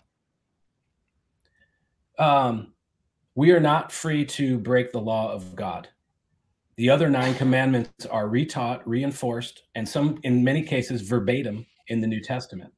So nothing changed. When I say that the Mosaic expression is different than the new expression of the law of God, they're overwhelmingly similar. Nothing changed in terms of what's right and wrong. Nothing changed in terms of loving God and loving people. Just some of the expressions changed in terms of especially the holiness law. So yeah, obeying the 10 commandments, and I would even go so far as agreeing with David, keep all 10 commandments. You'll never go wrong with that. Are you required to? Obviously, all the other ones you are, because all the other ones are mentioned in the New Testament. The Sabbath isn't retaught, repeated in the New Testament. Hold on, let me add that. The Mosaic regulations about the Sabbath are not retaught or, promoted or any of that in the New Testament. I just want to, if I can, for just a second, and I apologize in advance if I missed this, kind of running back and forth, doing other things. But did either of you guys bring up Matthew 12:12 during this discussion? I didn't hear it, but if you did, I'll just go back and re-listen to it. I don't think so. Okay, so let me read it for our audience real quick. Jesus is speaking in just Matthew 12:12 says, of how much more valuable is a man than a sheep. So it is lawful to do good on the Sabbath, or it is permissible to do good on the Sabbath, right? And so given that is, to me anyway, one of the explicit active commands of Jesus, hey, this is what you're to do on the Sabbath. It's permissible to do good. My question is, and this is for both of you, is it possible that Jesus could have left that ambiguous, given that there is a sense of Christian liberty whenever it comes to Christianity? Does that make sense? Interesting. Yeah. Yeah. Well, that's a good question, because Jesus' ministry and interactions were overwhelmingly with the Jewish people who would have been under the law and keeping Shabbat. And certainly, I think, keeping it for much longer than after his ministry. So there's an aspect of that I see where Jesus is saying, look, here are the real ways, the proper ways to keep up the Sabbath, which I think, goes to support what David's opinion, that it's sort of an assumed that the Sabbath will be kept. And so I don't deny that. What I would say, though, is that the Sabbath is, as I mentioned, permitted, but not required. So for those who are keeping Shabbat, then Jesus is clarifying some of those things for his Jewish brethren. But I'm not sure what he would have had in mind. I'll have to think about that, what he would have had in mind in the bigger picture when they took the gospel to the other nations and the Gentiles were now included. Okay. David, did you want to get in on that as well? I mean, I would just say it's what similar to what Isaiah says. Isaiah connects Sabbath observance to pursuing justice and righteousness. I think it actually is in Isaiah 56.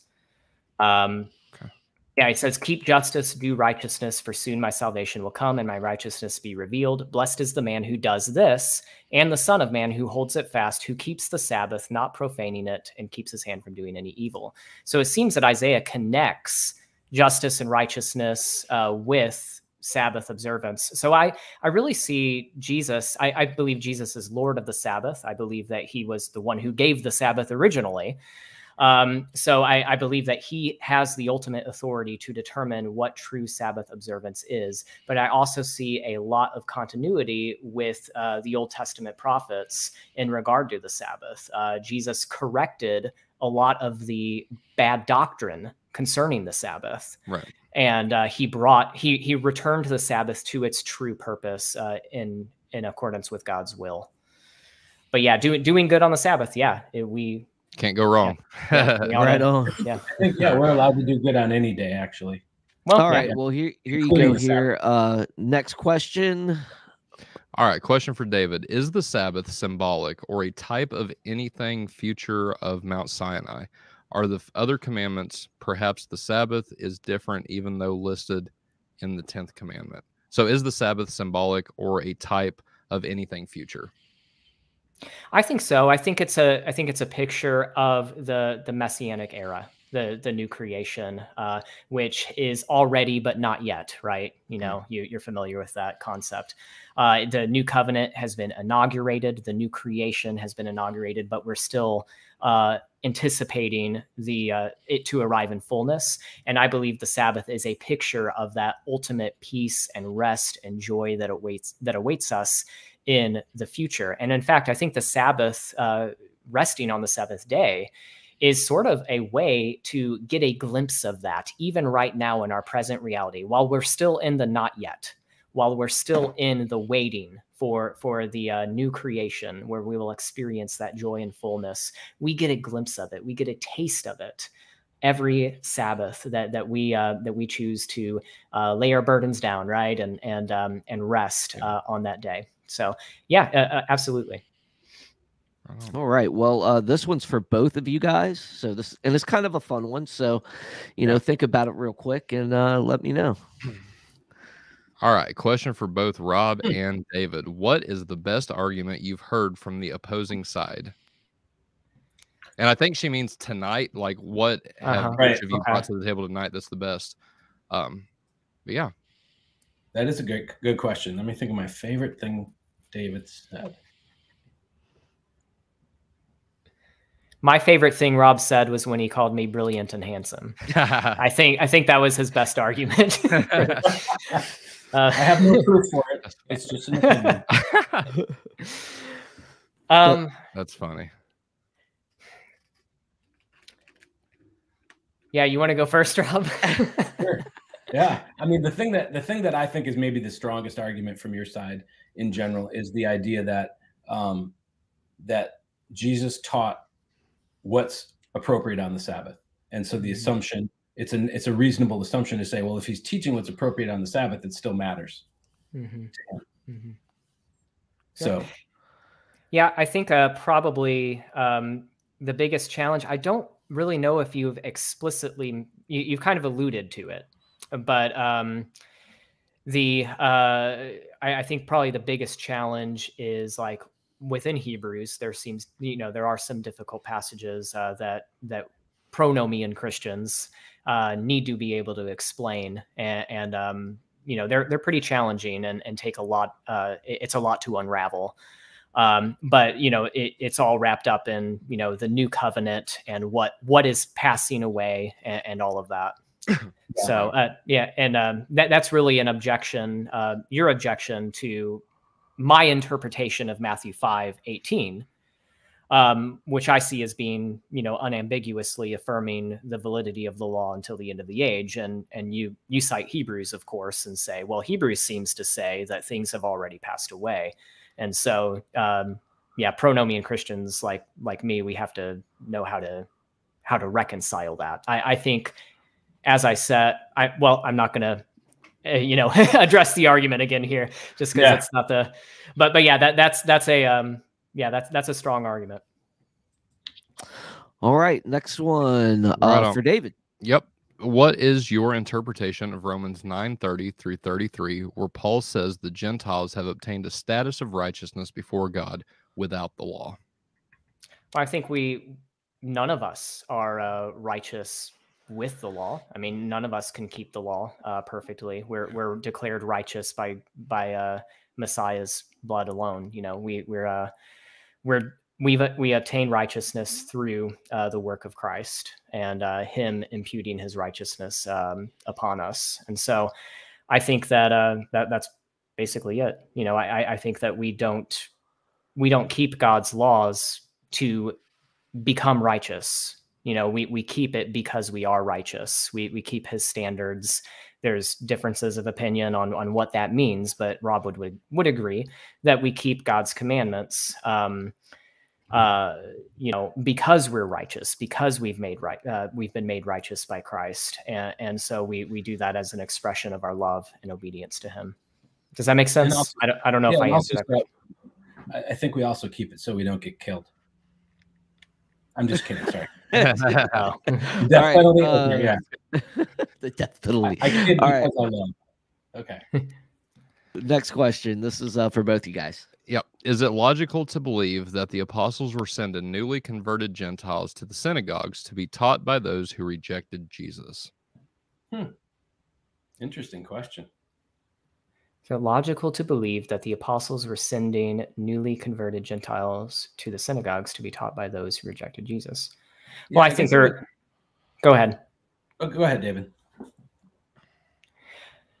I mean, I think that they were sending them to Messianic synagogues. I think that there were, there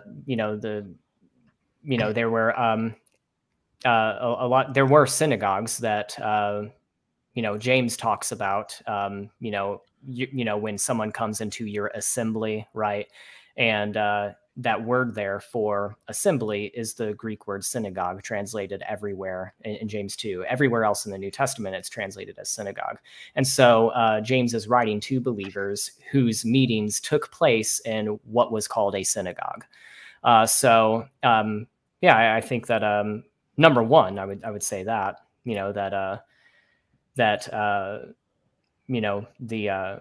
there were such things as Messianic synagogues. I'd also say that, that was where the Gentiles could read the Torah. I think it is logical because the scriptures were accessible in the synagogues. Like that's where the scriptures were accessible. And so for the Gentiles to be discipled in the scriptures, to learn God's word and all of that, the synagogue is a logical place for them to go. And we know that there were Christians and non-believing Jews who attended synagogue as well. Yeah, I think it changed over time. So you've got the initial Acts phase, where you've got Paul going into the synagogues every Sabbath to teach about Jesus. And so there is definitely a period of time before what the scholars call the parting of the ways, in which things were kind of mixed up. You know what I mean? Yeah. They were kind of overlapping. But there was definitely a line that began within the first few decades of Christ that Jesus was the stumbling block, that there were synagogues that would reject him. And that's where we get the benediction against heresies. And then you've got other synagogues which morphed into Messianic Jewish places. And so at the same time you've got that going on, we've got, starting as early as the 60s, you've got now the apostles' letters and other extra biblical things being distributed. So for the rest of the first century, as this kind of parting of the ways is taking place, you're having more and more scripture, including the epistles of Paul, the gospels, and that sort of thing, as they were written and began to be copied and distributed. And so it becomes a little bit of a mixing pot. And I think that's why it's such an interesting historical era. But I think I see the question, the thought behind the question, I'm assuming, is Acts 15:21, where it's presumed that the Gentiles would go to the synagogues, or he's taken that assumption. Would they go there? Would the apostles willingly send them to a synagogue that rejects Christ? Certainly not. They wouldn't do that. But like, I think I agree with David. There were certainly, at least for a while, messianic congregations. Mm-hmm. Right on.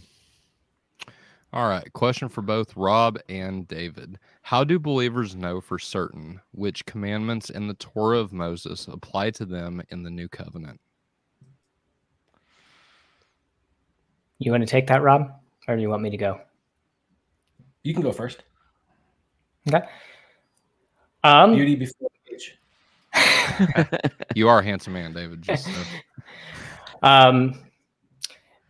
yeah, I think just to study them. I mean, New Testament is a great indicator of what was applied, but I think that I think my assumption is that when Jeremiah talks about the new covenant, one of the promises of the new covenant seems to me to affirm the ongoing validity of the entire law. And I quoted a couple scholars that seem to suggest that as well, that no Jew ever imagined that Jeremiah talked about anything other than the law of Moses when he said that in the new covenant, God was going to write the Torah on his people's hearts.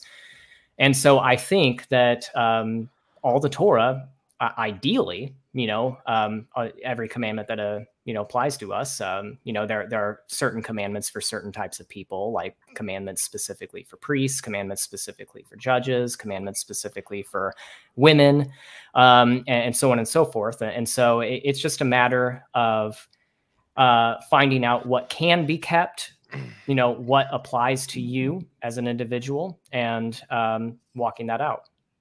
So, yeah. Right on. And this is the final one because I've kept you guys way longer. Does Rob want to? Does he want to take that real quick? Or okay.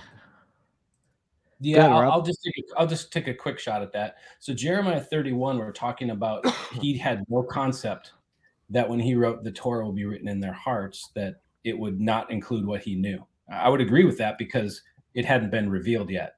So prophets only really know things when it's revealed in a vision or it's phenomenological, right? They can only write from the world they know. So he had no concept of Christ and what the new covenant would look like and what that even meant.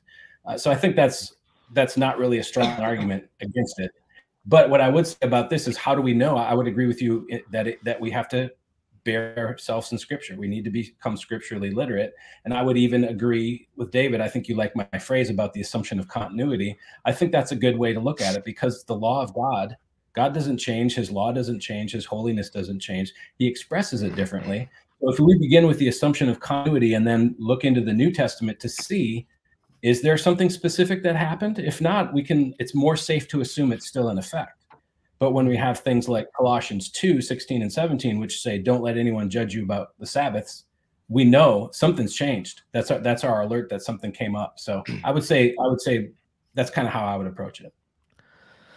All right. Now for the final question, because I've kept you guys way too long. But guys, honestly, if you want to get in touch with these guys, there's ways to go about that. And I'm going to let them give you that information after this last question so they can plug their websites, plug how to contact them or whatever, as with questions or anything like that. Or if you want to know things like David said, get my book, you know? So, yeah. But yeah. So this is the last question, and it is going to be directed for Rob. So, Rob, if you are Christ, you are Abraham's seed and heirs according to the promise. What promise and to whom? I see that as relating to the Abrahamic promises, which were made to the descendants of Abraham. In Genesis 12:3, it talks about, he was going to be a blessing to all the nations. Right. That's my first answer. Now I want to think about it a little bit, but let's leave it out there. Okay. All right. Fair well, guys, this has been incredible. I think that, you guys, yes, thanks for coming on. Thanks for doing this.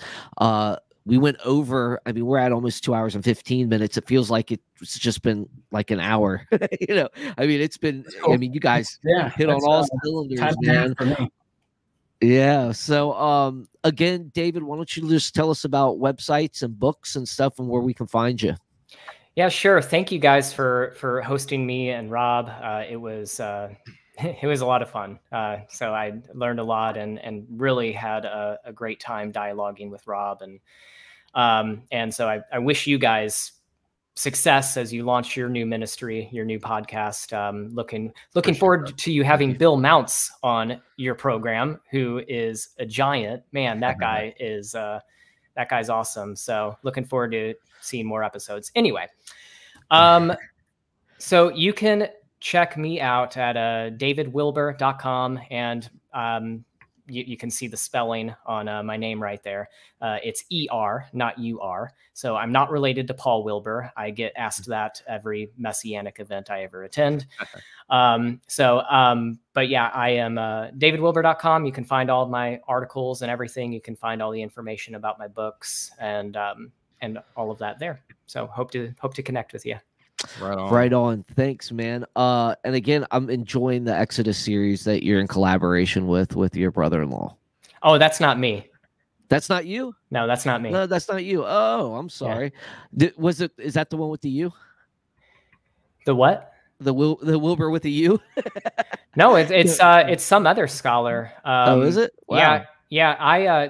I helped with the Enoch. Oh, that's the one I was talking about.